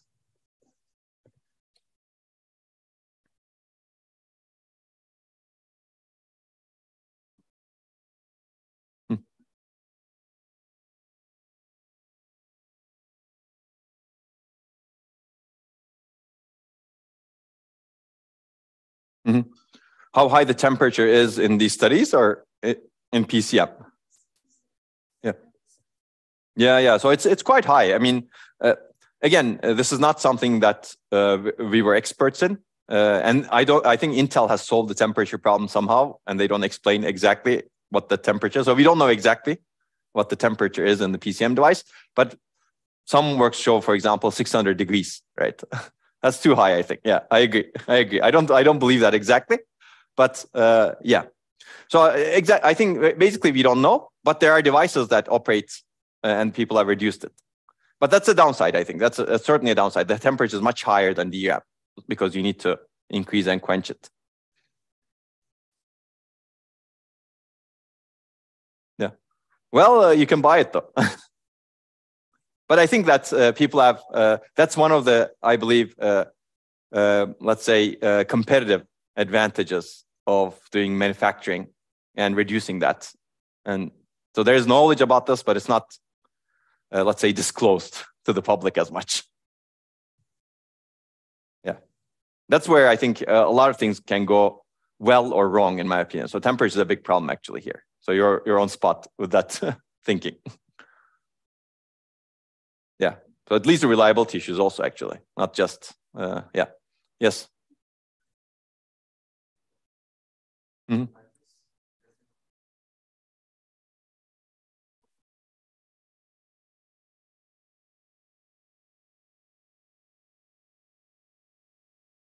Yeah. Mm. Yeah. Mm. Yeah. So that's a good question. I mean, part of the answer is I don't know because it depends on how many levels you chop it into. People have shown prototypes of, I think, even 4 bits per cell. Yeah, but there's no good data on reliability. But yeah, I mean, I think intuitively, your noise margin reduces and your sensing circuitry needs to be more reliable. So at least cost increase and latency increase also clearly. So we have a lot more reliable data on latency and energy. Certainly, as you increase the multi-levelness, let's say number of bits that you store, both latency and energy increases. But I believe reliability also reduces. Like we did a lot of study on flash memory, which we have access to. And that's a clear trend basically. With multi-level cell, triple TLC or QLC, QLC is I think 4 bits per cell. Essentially, your reliability degrades significantly. Your endurance degrades significantly also. But we don't have any, let's say, solid data on PCM that's published on those topics. There's some, but yeah. Okay, these are good questions. Anything else? Okay, so yeah, I think there's more in this paper, and this paper also has some more ideas and also is a summary of the previous one. So yes, as I said, this technology exists and you can buy it. You can experiment with it. And there are actually papers that are written looking at the performance analysis. And I don't believe the performance analysis is that much off with these real devices compared to our paper. So our paper was kind of pessimistic, but also it was mildly optimistic in the sense that we should really try to architect new technologies to replace DRAM. But the results were not as promising, let's say. But I think the real system results kind of validated what we showed. But I think there's still opportunity here. Now let me talk about one thing and then we should take a break. But we should talk about multi-level cell a little bit. Essentially, the key takeaway over here is that once you go to multi-level cell, some bits take longer to read. And this makes the problem actually worse a little bit because it's already a longer latency technology compared to DRAM. Once you go to multi-level cell to increase capacity, it becomes even longer latency, right? And also higher energy. It's already a higher energy technology compared to DRAM also. But you get higher capacity also. So there's a trade-off. Again, the fundamental trade-off between latency and capacity exists over here. You can increase the capacity, but latency increases in a different way. And also your energy increases. But basically, sensing time is longer for higher cell resistances. So if you actually divide the resistance range into 4, the most significant bits takes longer time to read, least significant bit takes shorter time to read, or vice versa. Actually, yeah, we will see. So basically, the read latency and energy of one bit is lower than another bit. And we will see why. This is due to how PCM cells are read. Flash is also the same, actually. But this observation is the same for flash memory. One of the bits is easier to read or faster to read than the other bits and lower energy to read. But the reading mechanism is a little bit different. So this is one simplified reading mechanism. So you have a PCM cell, multi-level cell, with unknown resistance. You connect it to a capacitor, and that capacitor is filled with some reference voltage. And you figure out how long it takes to drain the reference voltage. And the value in this cell determines how long it takes to drain. And then you measure the time. So this is one reading circuitry that's kind of hypothetical, but also it's kind of resembles how some of the reading circuitries work. I don't want to go into the reading devices in detail in this course clearly. But basically, you can think of it this way. You chop the resistance values, resistance values into 4 different levels. And this is, you're basically trying to see the voltage level in the capacitor. Initially, the capacitor is full. So if the value in your cell is 1,1, the capacitor will drain right away. If the value in your cell is 1,0, the capacitor will drain somewhere over here within some time window. If your value is here, the capacitor will drain within this time window. If your value is 0,0, it'll drain within this time window. Okay, that's the idea basically. So once you connect the cell, you drain the capacitor. And if it drains within this time window, you assume that the data value is 0,1. Of course, non-idealities like reliability problems clearly, and the noise margin, like you have discussed earlier, plays a role. So you need to be precise in this. And that's where the reading devices actually become really important. Okay, yes. That's right, but just for the reading device, just for the, let's say, sensing device, not for the cells themselves. Yes. This mechanism requires charges. But this can be big also, because you're not doing this for, let's say, all of the cells. Again, this you can think of it as sense amplifiers. It's a sense amplifier used for reading PCM cells. So you can make this capacitor large and reliable. Okay, but that's a very good point. Okay, so basically, that's the idea. And here, we observed that in MLC PCM devices, you must wait the maximum time to read both bits so that you're confident on the value. But you can actually infer the information about bit 1 before this time. So if you look over here, assuming encoding is done this way, the time to determine bit 1's value is bounded here, right? And time to determine bit 0's value is bounded here. So essentially, you can determine bit 1's value here confidently that it's 1. And if you actually pass that time, you're confident that it's 0. And bit 0's value is determined only when you come over here. Right? So that's the idea. So, and then you can develop a picture that looks like this. These are the cell state transitions when you read or write, essentially. And essentially, well, these are write latencies, actually, sorry. So reading, I've discussed already. You can basically have different reading times for different bits. So most significant bit is read much faster, least significant bit reads the full reading time. But also write transitions are also complex. So if you're writing, if your MSB is 00 and you write some value, some of these transitions take longer or shorter, depending on how things are implemented. But the paper describes this in detail. For example, if you're modifying only the MSB or only the LSB, you can actually reduce the latency significantly. Okay. So some PCM bits take longer to read, some PCM bits take longer to write. So there's some asymmetry essentially. And then the question is, how do you exploit this? I'm not going to talk about the ideas on how to exploit this, but this paper exploits this in multiple ways. And I think these are interesting ways to exploit this. It complicates the system, but it's trying to get rid of some of the latency overhead of this memory. Because one of the reasons why I think this is hard to make work, like we place DRAM, is the latency overhead. And if you make it even higher latency overhead, then there's an even bigger problem. Any questions? Okay, I didn't give you much over here, but you can guess what the idea over here is. You basically have data mapping and buffering techniques to reduce the latency. Okay, I think we should take a break right now, and then we will continue with this TTM RAM.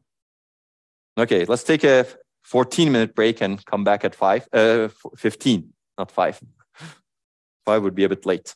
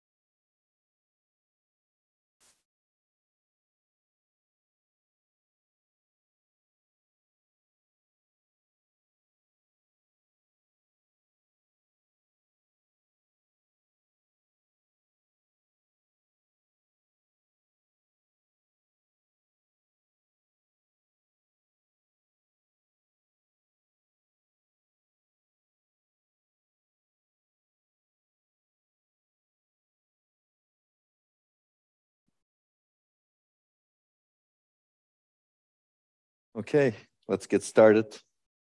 The sound is working, right? On Zoom, YouTube, wherever. Is it good? Hello? I can see it here. Yeah, okay. Okay, so we talk a little bit about phase change memory, which is quite interesting. I'm going to give you another memory technology, but you can imagine doing this for different memory technologies, right? Especially if a memory technology is not scaling very well. It's good to understand how it compares to other technologies. And we've done the study with STT-MRAM, which is also a very interesting technology. But I will give you the caveats of it also. And then we're going to talk about some other things that are related to phase change memory. We're going to go back to phase change memory a little bit more.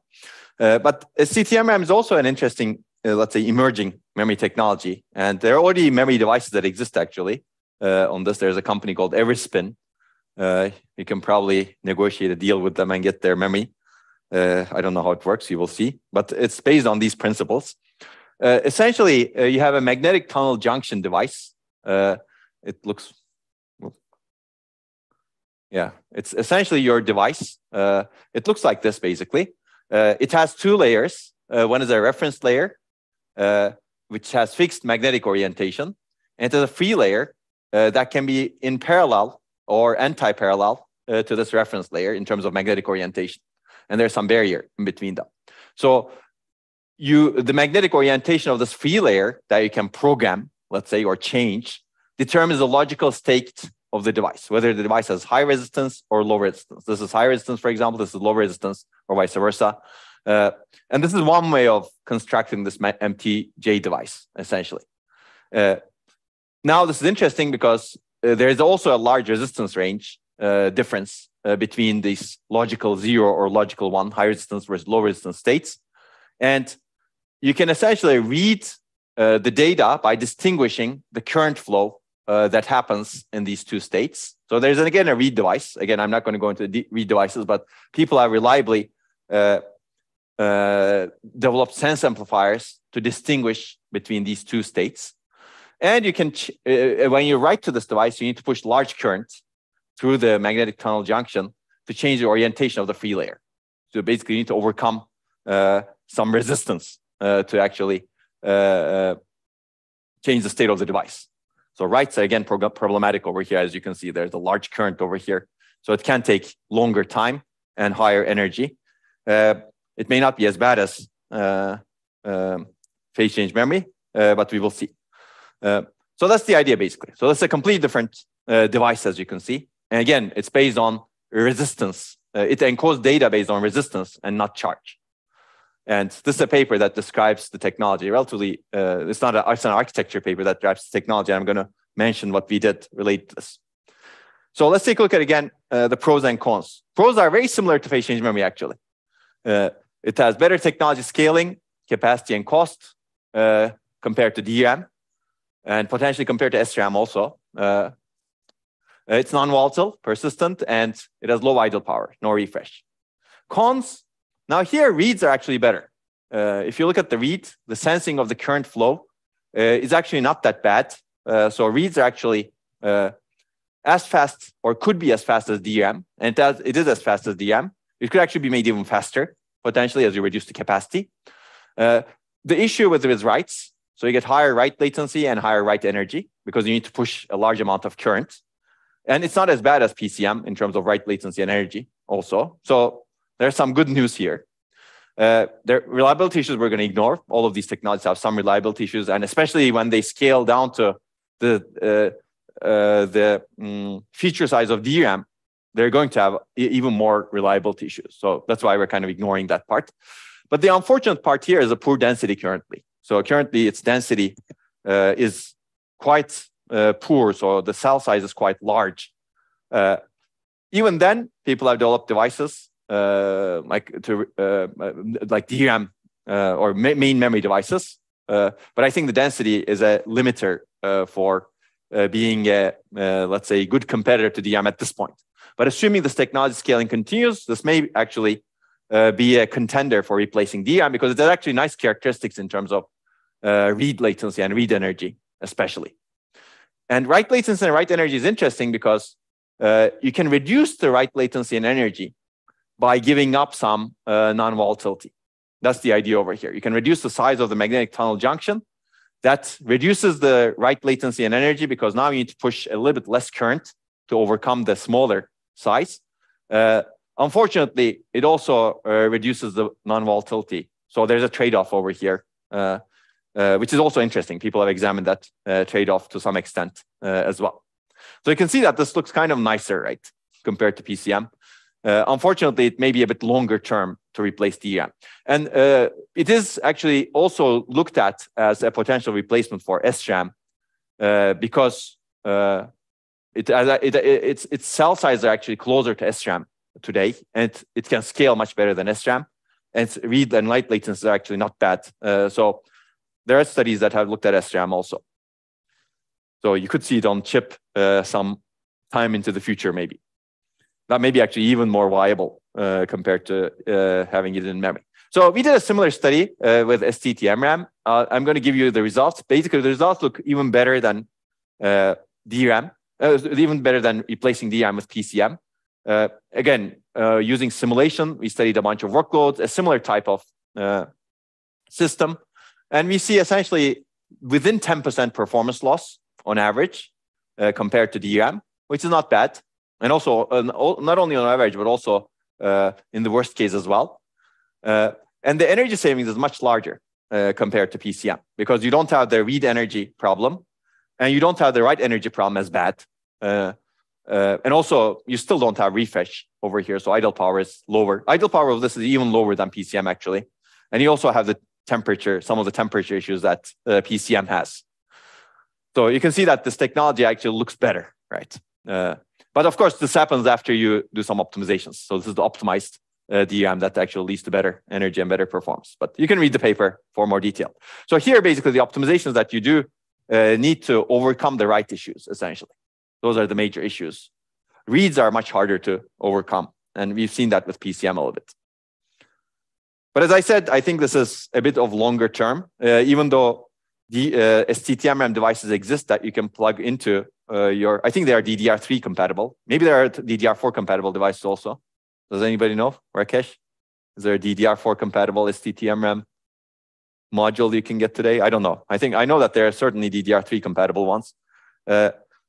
Even though they exist, I think they suffer from essentially what we have discussed, this poor density. So they could be quite expensive. But the upside is, I think you can potentially take advantage of non-volatility of it, which becomes interesting now. So you can actually make some other trade-off, right? Get rid of DRAM, make your main memory non-volatile, and pay the penalty of poor density, assuming you can take advantage of that non-volatile memory over there. And we will discuss that a little bit later. Because right now you have volatile memory, and that actually introduced a lot of overhead when you're manipulating persistent data, like disk data that you want to persist, for example. You may actually run into issues, as we will discuss. Okay, so this is the paper, which is gone. Okay, now let's talk about, unless there are questions, let's talk about putting multiple technologies together. Because this seems more like a viable approach, right? Based on what we have discussed. This is, I think I've kind of shown you that DRAM is hard to replace for various reasons. People have also looked at memristors. This was especially a technology developed by HP Labs, and they've been writing papers about it. And they've been showing good results also. But again, that technology also has not materialized. It has not materialized actually yet to replace DRAM. So hybrid main memory is a good option. And this is the picture that I showed you earlier. The idea over here is very general. Put multiple different technologies together that have different characteristics and manage those technologies in hardware and software so that you exercise the upsides of each technology as much as possible while avoiding the downsides of each technology as much as possible. And this, as we have discussed earlier, this motivates that you have some intelligent management mechanism in the controllers, in the software, in the hardware, across the stack, basically. You need to have some intelligence that takes into account the characteristics of the different devices, as well as the characteristics of the data and access patterns. So this is actually important, I think. You need to match the characteristics of the data to the characteristics of your device. So this is a big challenge and opportunities, and there's been a lot of research in this direction. It's still going on. How do you provide the best of multiple metrics with multiple memory technologies? And this, as I said, it has spurred a lot of research on heterogeneous, configurable, and programmable memory systems. I'll give you a glimpse of it, but we clearly cannot cover a lot of things. And once you go to hybrid memory system that looks like that, you run into many issues. By the way, I should also go back. This could also happen with DRAM and flash, right? Those are two existing technologies, and people have looked at that also. They've tried developing main memory that's basically main memory that consists of DRAM as well as flash, and not exactly like this. You don't have a flash controller from the CPU, but you can imagine a device that has DRAM and flash at the same time, like a current SSD, but DRAM is still your main memory that's off the CPU, basically. And people have looked at that to provide very large capacity main memory. Clearly, with flash, you can provide terabytes and terabytes and terabytes, right? With DRAM, you can have gigabytes and gigabytes. I mean, you're getting close to terabytes also today, but basically, you can have a small amount of DRAM and large amount of flash and manage it intelligently.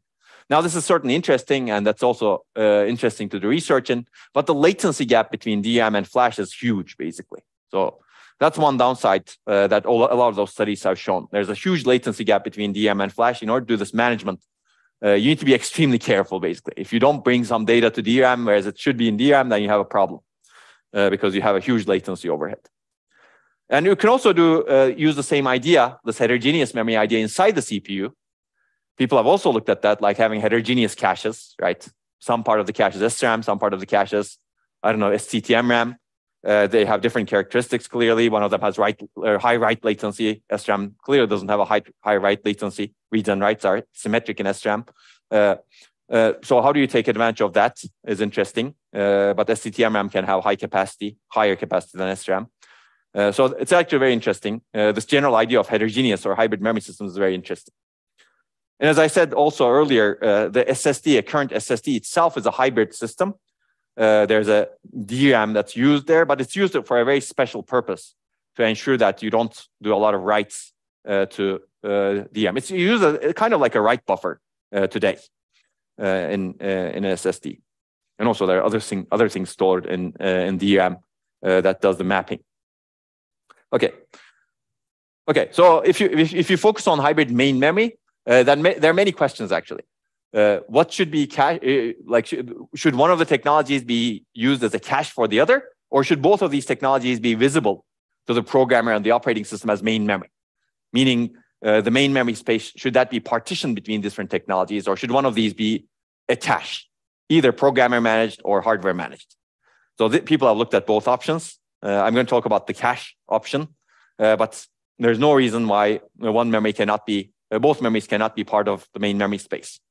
How do you move the data between memories? What is the granularity of data movement? Is it coarse and fine? Do you provide support for that data movement? Because data movement is, like if you look at this picture over here, data movement is actually expensive, right? And that's something we were trying to eliminate with processing in memory. Now, if you want to manage these memories, you need to move data back and forth. Especially if you use this as a cache, for example, you may want to actually access this as much as possible. So you move the data. What's the granularity? Is it 4 kilobytes? Is it 64 bytes? And this actually has a big impact on how much overhead that you have in moving data. And this is also, as I said earlier, this is also not the only way of designing systems. You can have DRAM connected to another thing over here potentially. And that could also house phase change memory. That complicates the interface a little bit, but we're not going to go into that. Okay, who should manage these hybrid memory? Hardware, software, or should it be cooperative? And again, there's a lot of research that looked at all types of different approaches. When do you migrate data? When should you migrate data between one technology to another technology? And how do you design a scalable and efficient large cache, assuming you're using one technology as a cache? Because it could be, DRAM could be 512 gigabytes, right? That's a huge cache. How do you actually manage that? That becomes interesting also. And then there are many other questions that some of which we may discuss. So let's talk about one option. This is an early proposal also. And this is concurrent with the work that I mentioned. As I said, our work was a little bit pessimistic in terms of replacing DRAM with PCM. This work was a little bit more optimistic. So here, the idea is to have PCM as main memory and DRAM caches memory rows or blocks. The big benefit is you get reduced latency on DRAM cache hits, and you also get write filtering, meaning writes can be buffered in DRAM before they are written to phase change memory.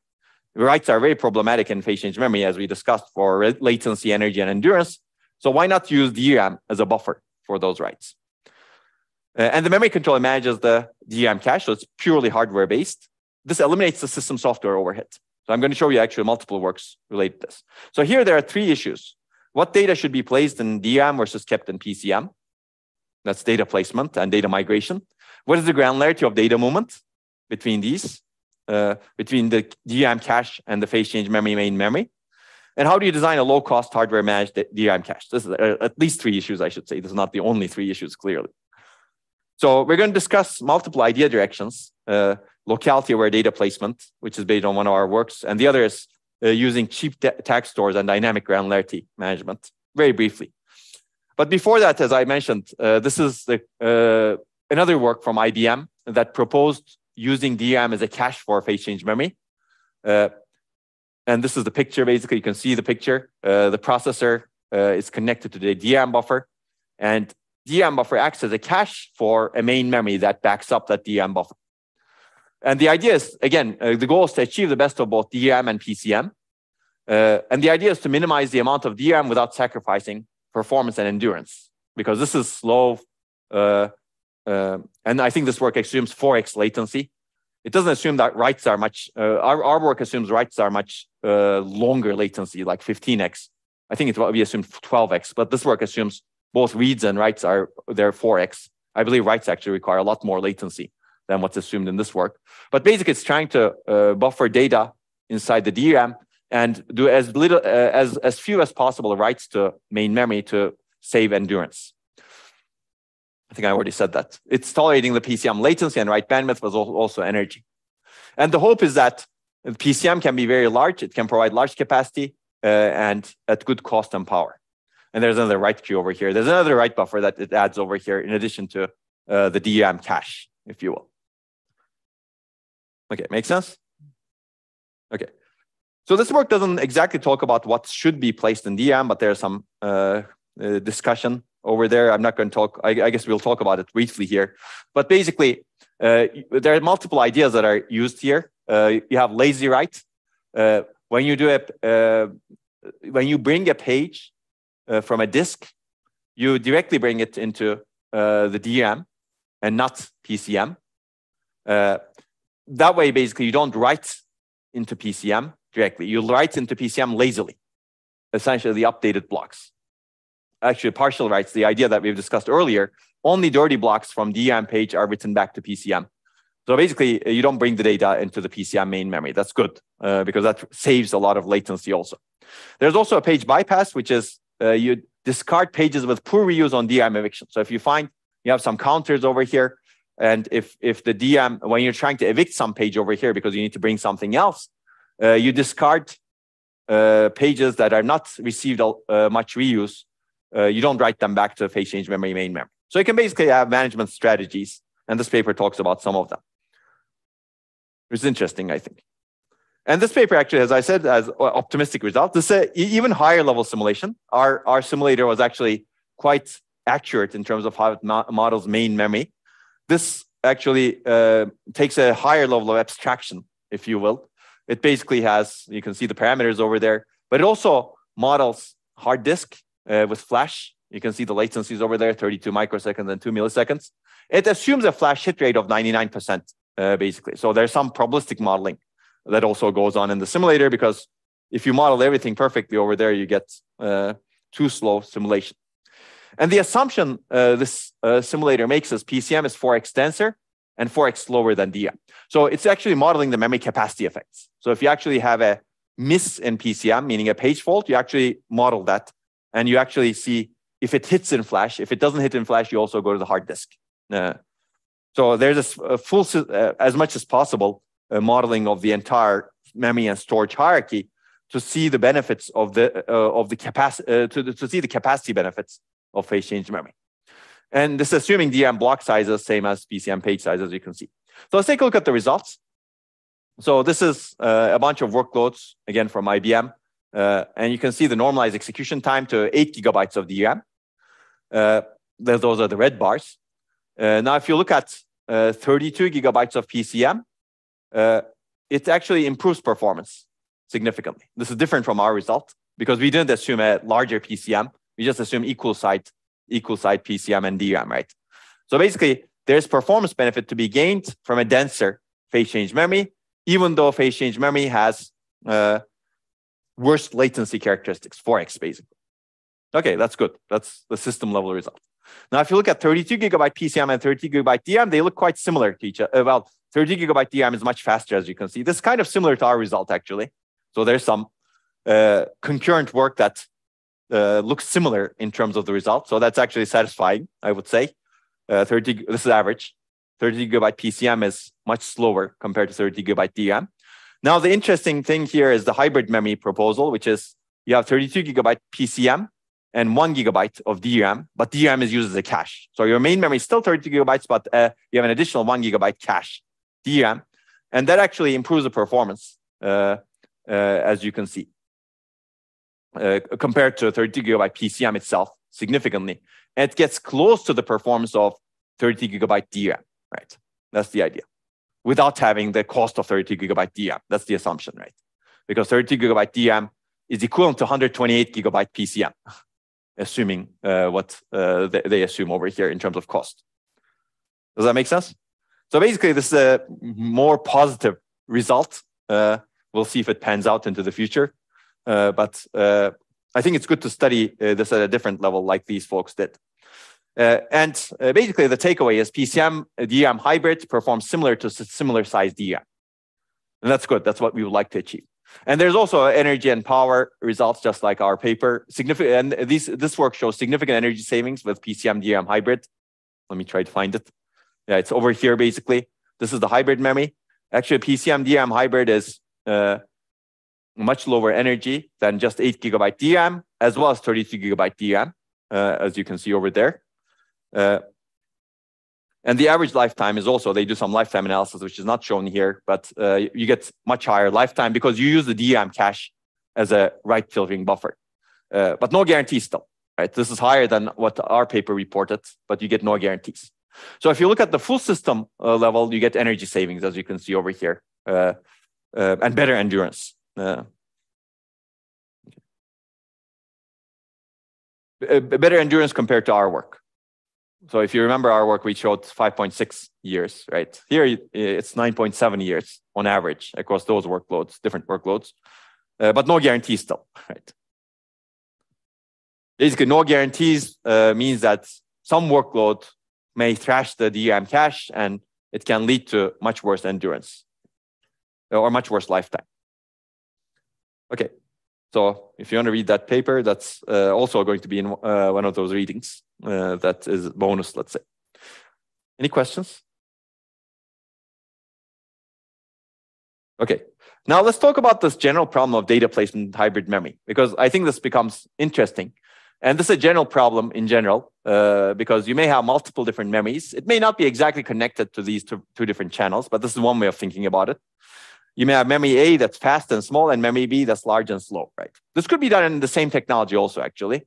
But this is also a little bit simplified because there are other characteristics of memories that are kind of being ignored over here, right?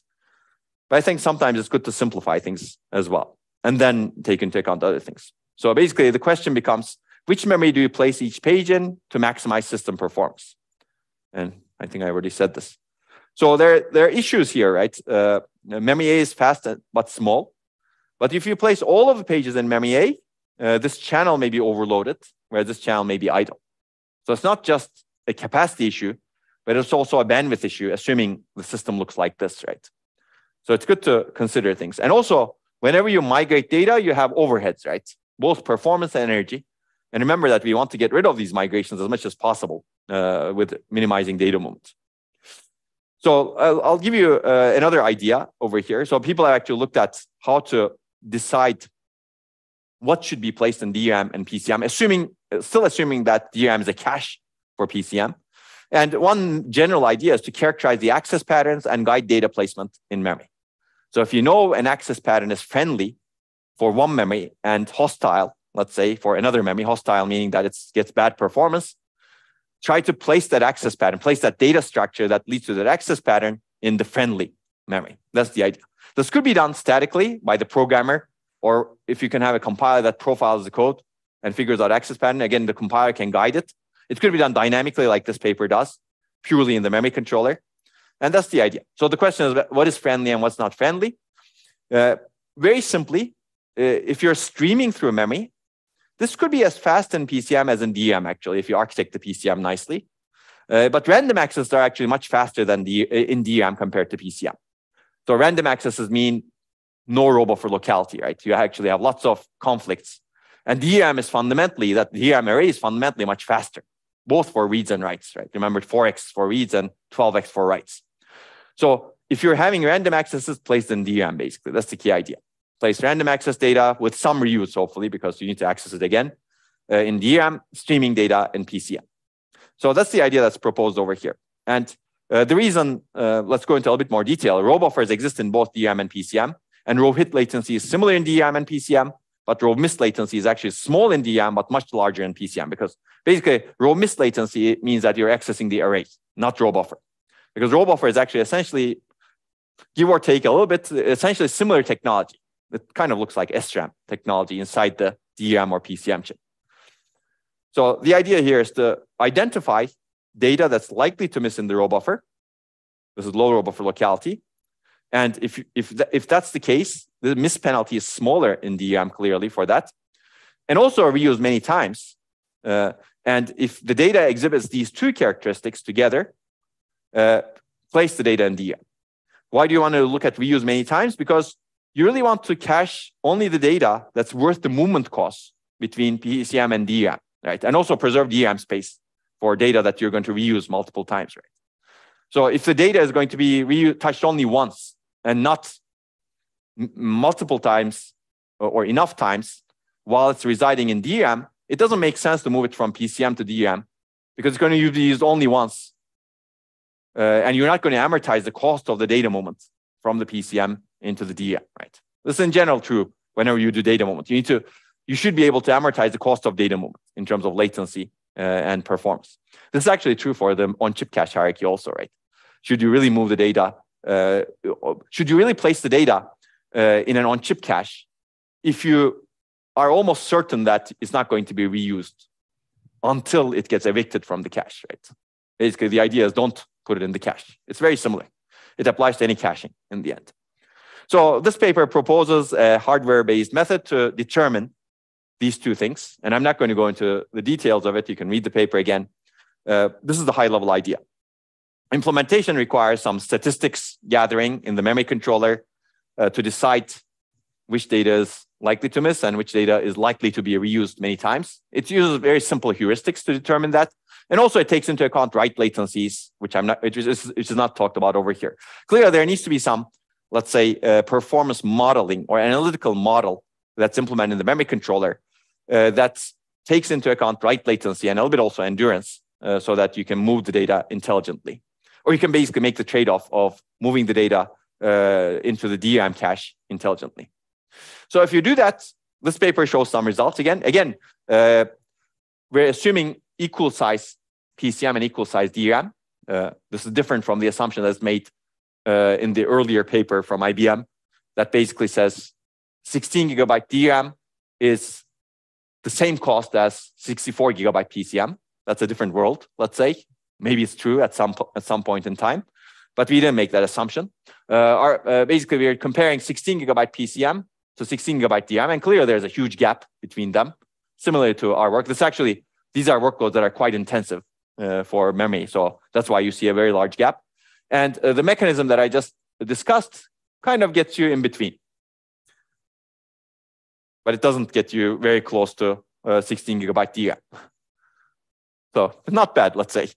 And then there's other work that has improved over this, so I'm not talking about this. So basically, I think the takeaway is, unless you assume the capacity is really large compared to DRAM, it's very hard to get close to DRAM, even if you have this hybrid memory that intelligently manages things. Now, there are other management policies that people have developed. Actually, people have used machine learning, neural networks to decide what should be going where. Yeah, I think that result is still quite strong. You can close the gap a little bit, but it's very hard to match or surpass that DRAM. Whereas the prior work showed that you could surpass I believe you could surpass the DRAM, right? Let's go back. Or you could get close to DRAM, right? Yeah, you could get close to DRAM, right? This is very close, actually. This is within 10, 15% or so. Okay. Okay. So this is one idea. Again, you can read this paper if you're interested. There's a lot more work in this area that I'm not going to talk about. So people have, for example, proposed operating system-driven page placement techniques between hybrid memories. That's a paper that we talk about in this work also. Operating system-driven techniques are actually not easily adaptive, but clearly it reduces some of the overhead in the memory controller. So there are trade-offs between software versus hardware management. So people have looked at this a lot, actually. Any questions? Is this interesting? Also, okay, yeah.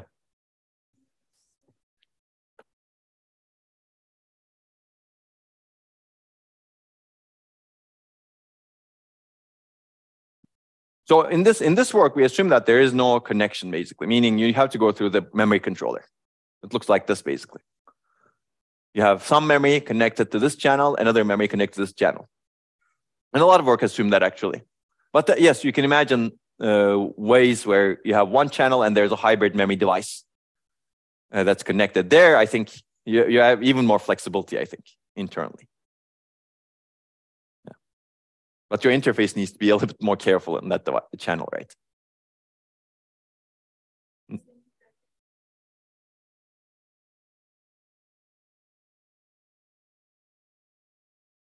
On one die, yes. On one die, it may not be easy, yes. But on multiple dies, you can have a DRAM module, or you can have a memory module that mixes multiple different technologies, right?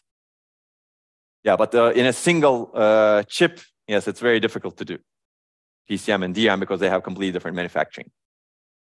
Yeah, that's a very good point, basically. But for example, you can do what SSDs do. You can have on a board, you can have DRAM and flash chips, right?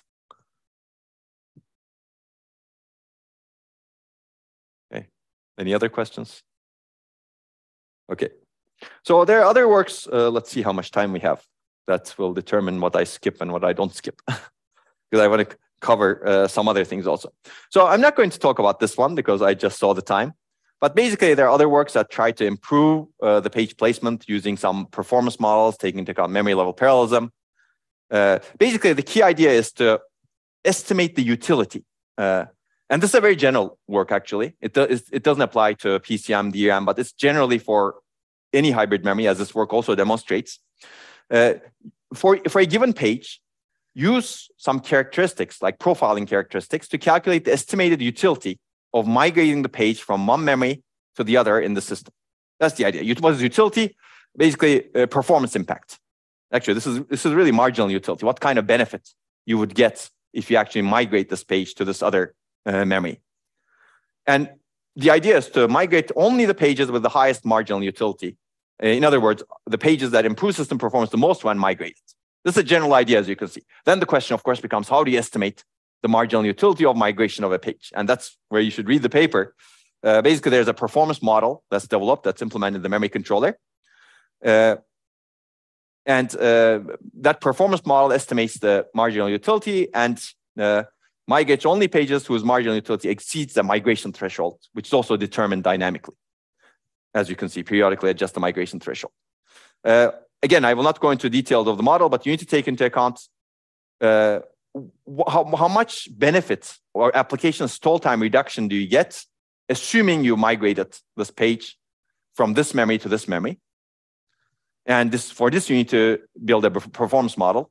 You can see that takes into account robot for locality, bank level parallelism, and also the effect on the stall time of the application.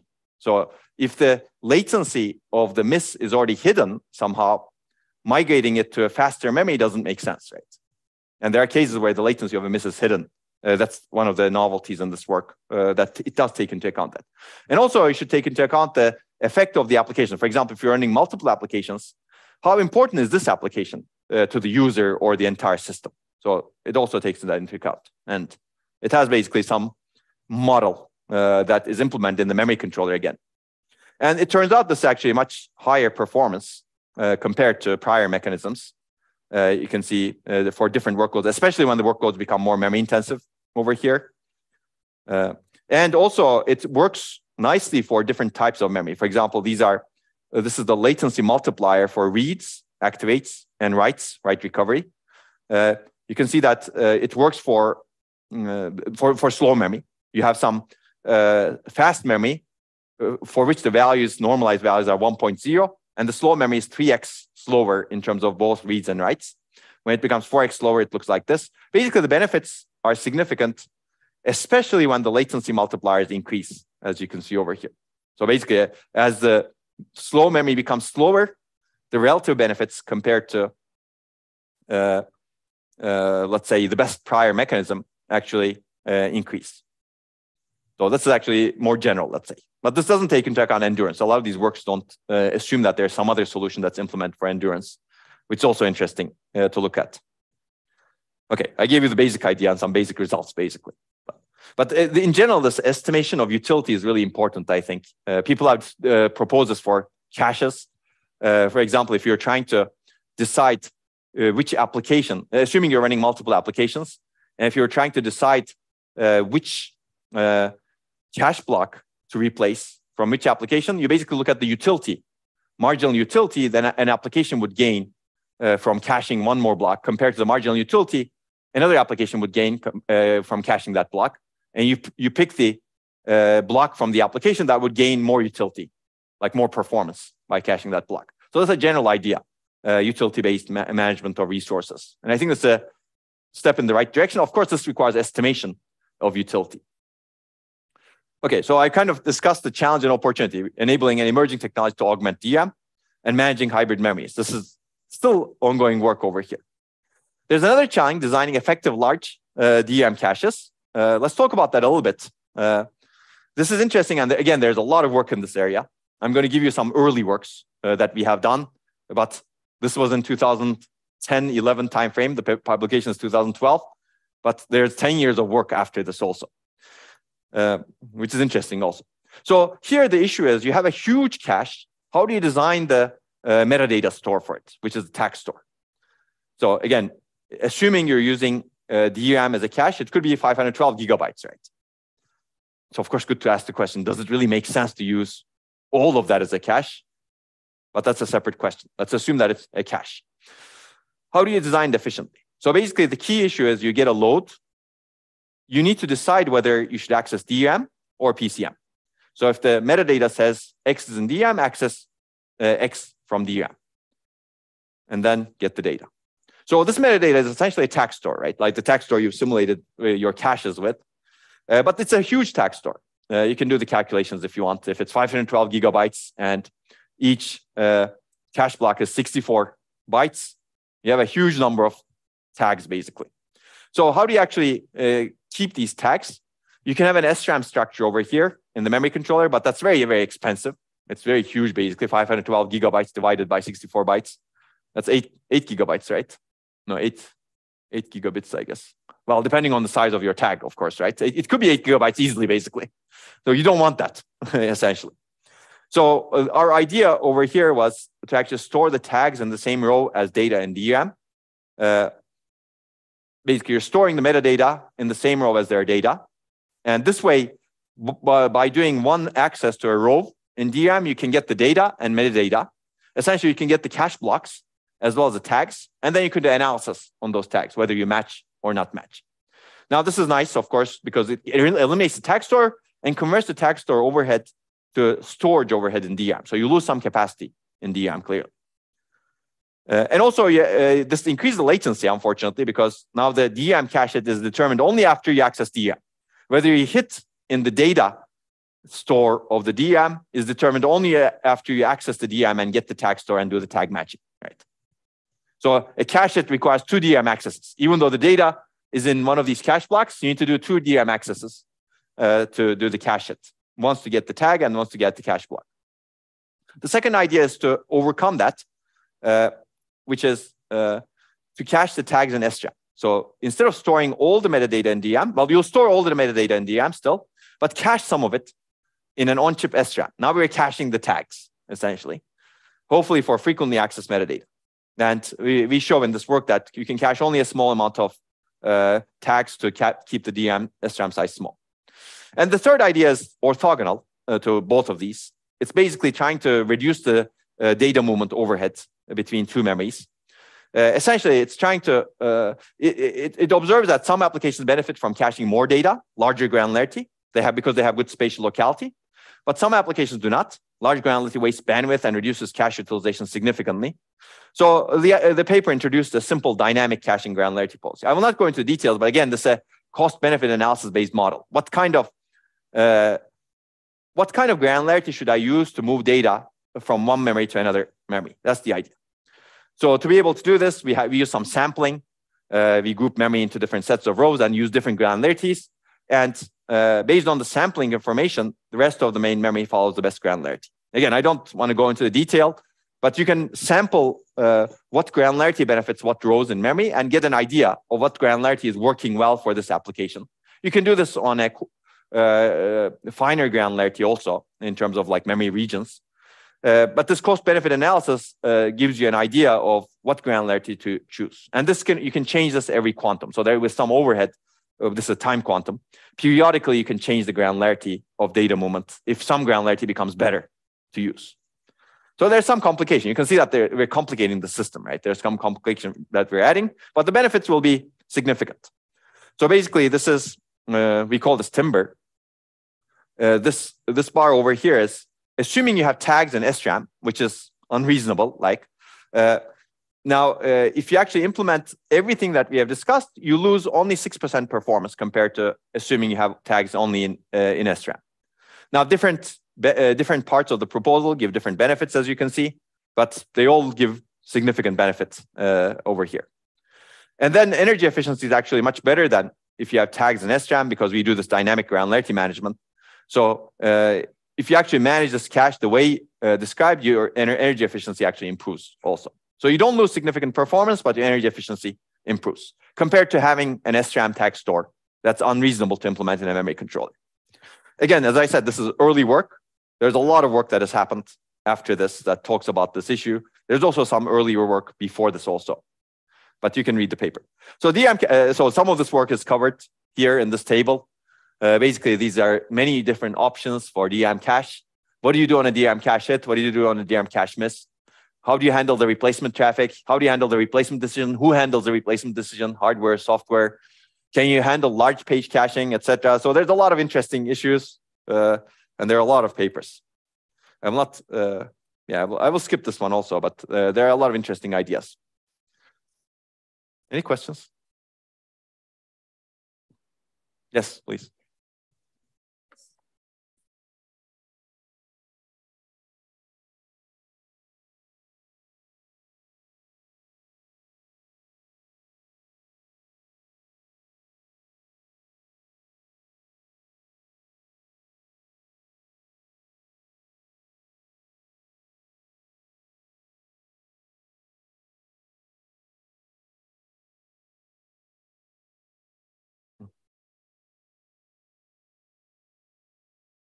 Mm-hmm.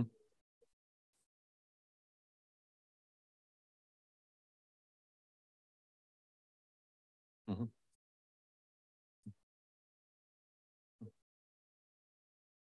Yeah, not necessarily exactly, but you can collect information as you run the program, right? But basically, I guess you're asking related to this, right? How do you decide the granularity, right? Yeah, the analysis is essentially done based on the accesses that are done to memory. Whenever you access memory, some part of memory follows some granularity, and based on that, you say, okay, I've done this is the performance I got, and basically you collect information for different granularities as the program runs, and you pick the one that performs the best.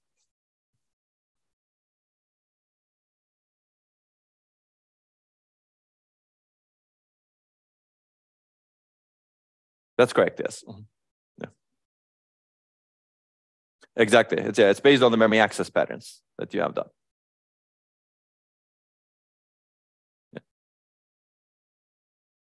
Okay. Any other questions? Okay. So now I will move on. We can discuss that offline also if you have still doubts or questions, or you can ask the TAs.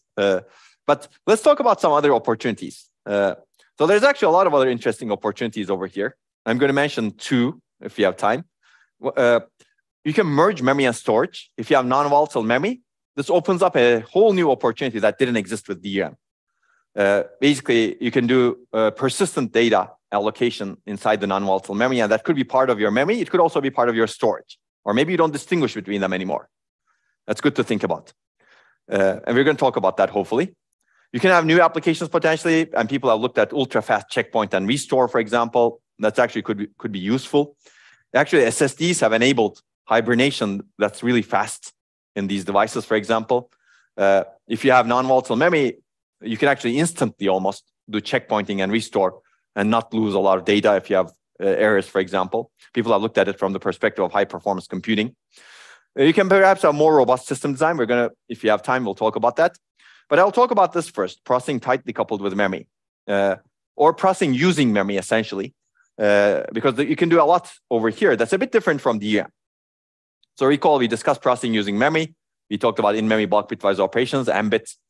I'm going to remind you, but in one of these slides, we said new memory technologies enable even more opportunities. I'm going to give you one example of the opportunities that these technologies enable. And these are the ambit, SIMDRAM, etc. works. And these are, I guess, from the last year, but you can take a look at this year also. Now, the idea of row clone and ambit, bitwise operations, people have actually done it also for non-volatile memory. If you look at this paper, they basically show that you could do row copying as well as bulk bitwise operations, just like ambit does using non-volatile memory. You can read the paper for more detail, and they show good results actually on graph applications, for example. So this was written after the ambit and row clone works. So this is interesting, basically. You can do what you can do in DRAM in phase change memory as well, as we were discussing earlier. But you can do even more in non-volatile memory technologies that you cannot do in DRAM. And that's these array operations. So emerging memory technologies have crossbar array structure that's different from DRAM, as we will see. A lot of these technologies have that, actually. And these crossbar arrays can be used to perform dot product operations, essentially matrix vector multiplication or vector-vector multiplication by using the analog computation capability present in these memories. Essentially, you can operate on multiple pieces of data using Kirchhoff's laws, and we will see that. The key idea is bitline current, the current that you get on the bitline, is a sum of products of the word line voltage times the conductance of each cell, or 1 over cell's resistance. And I'm going to show you how this operates, actually. And computation is completely done in the analog domain inside the crossbar array. Of course, if you want to read the data digitally, you need peripheral circuitry for analog to digital conversion and digital to analog conversion for inputs and outputs.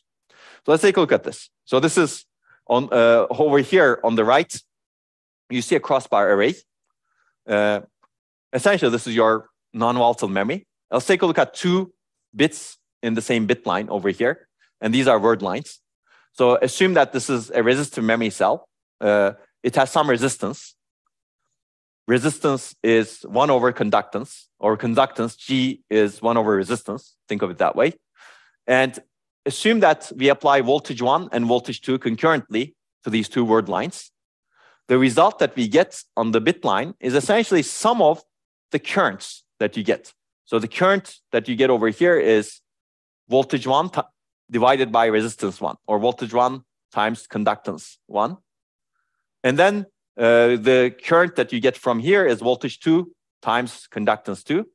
And the bitline current, in the end, over here is the sum of those currents, because Kirchhoff's law says at a given node, you need to sum the currents that are reaching that node, right? That's what we're doing over here. So the current over here is the sum of the currents that are coming from both of these cells, which is V1, G1 plus V2, G2. So now what we're doing is we're doing multiply and accumulate. We're multiplying this voltage value with the conductance value and adding it to the multiplication of this voltage value with this conductance value. And if you keep adding more bits in the bit line, you will do the same thing for the different word lines for different cells. That's the idea. And this is all in the analog domain, clearly, right? So you can basically have a vector matrix multiplier that looks like this. Here you have voltages that are converted from digital to analog, and then you can store what the matrix. So the vector is the voltages over here on the word lines. The matrix is what's stored over here, assuming that you've written to it. It could be the weights of a neural network. It could be some inputs to the neural network, depending on how you do things. And then what you get out here is the bit line current or the dot product of the vector with the bits over here, essentially. So you get one bit over here, and then the outcome of a vector matrix multiplication is the vector over here, essentially. So that's the idea. So I think I've already given you this, but this is an animation that shows essentially what I said. You multiply a 4-bit vector with a 4x4 matrix this way, and these are the results essentially. No, I mean you can extend this to I2, I3, I4 over here. Okay, I think this shows essentially the same thing. So basically, the inputs can be the inputs, but these could be the weights for a neural network, for example. And people have actually developed a lot of prototypes to show that you can accelerate neural network inference using this. I'm going to mention some papers toward the end. Actually, the paper that I mentioned over here does that. Let me go back. I'm not going to go into detail, but this is, for example, Isaac. It was published in 2016. It's a convolutional neural network accelerator using essentially what I just discussed. So how do you do that? Very quickly, you need some peripheral circuitry for digital to analog conversion. And then you need to have some sampling and holding logic and analog to digital conversion. And if you need to do some manipulation to these values, you need to have shifting and adding logic also. So analog domain is here, and then there's a digital domain over here. Of course, whenever you do analog computation, reliability is a problem, and there are some works that try to target the reliability, and there needs to be more work in that area over here. So let's take a look at what this could be used for. So this is an example of two-dimensional convolution. Here, we look at the input. Input is blue. Output is green. And you have a kernel that's gray. So you're essentially applying the kernel or filter to the input so that you can come up with the output. And the filter is basically a 3x3 filter applied to each cell in the input. Right? And there's some computation that needs to be done with that application, and assume that it's a convolution computation. Right? So that's the idea over here. So how do you actually express this? You can actually express the kernel as the weights inside the array. And the input, you can feed the input into the array. So the kernel can be the matrix, and the input can be fed inside, or the other way around. Input can be the matrix stored, and then you feed the kernel. That's a possibility, basically. So in this particular case, we show that you're feeding the input, dividing the input. This is a three-dimensional input space. You're dividing the input, let's say, piece by piece, and feeding it into the analog, feeding into the non-volatile memory array. And non-volatile memory array has multiple kernels that are stored, as you can see. So every input passes through multiple kernels to do some convolution operations. And then you get the results at the bit lines over here. So you collect the result as part of your output. That's the idea, basically. And again, this is a high-level overview, but there's nothing magic in it. You can do the calculations. I don't want to go into all of these calculations, but so the key is basically sizing your array so that it can fit the kernels over here, and then sizing your chunks of input so that it's fed as vectors to your array, right? And again, you can generalize this. So basically, this you can have non-volatile memory-based processing in memory, processing using memory. You can have some memory subarrays that just have memory, but then have some processing subarrays that operate like this. And then, but if you really want to accelerate a neural network, you cannot just do matrix vector multiplication, right? There are other stuff that you need to do. So there's some nonlinear functions like ReLU, etc. And then you may need to do some multiplication also for other purposes. So basically, these chips have some additional, let's say, near memory processing units to do some complex operations. But matrix vector multiplications are done in analog over here in many of the proposals. Okay. And there are a bunch of papers, even as early as 2015. Some of these are actually published in Nature. You can see that they talk about memristors and operating a neuromorphic network, essentially matrix vector multiplication. Any thoughts? Yes. How do you change the weight? Basically, you need to write a new weight over there. You need to rewrite it. You need to update the locations in non-volatile memory. If you want to load new weights, that's what you need to do. Yes, exactly. You need to change the resistance value in the cells according to the weights. Essentially, it's a write operation, right? So that's not matrix vector multiplication, but there needs to be some. So okay, if you go back over here, it's very similar to a phase change memory-based write operation. Yeah, or a STT-MRAM. This could be an STT-MRAM cell also. You're basically writing to the cell a value. Does that make sense? Exactly, it's an analog. Yeah, it needs to. Yeah, exactly. So the difference is basically it needs to be analog. It needs to be some precise level, right? Because you're encoding the weights in analog domain right now. So there are a lot of basically there are a lot of reliability issues that I overlooked over here. Some of the papers overlook it, but this is an ongoing area of research where people are building a lot of prototype chips. They're also discovering some of the reliability issues. But that's a very good point. Basically, how do you encode the weights in analog domain? Yes, you need to be somewhat reliable.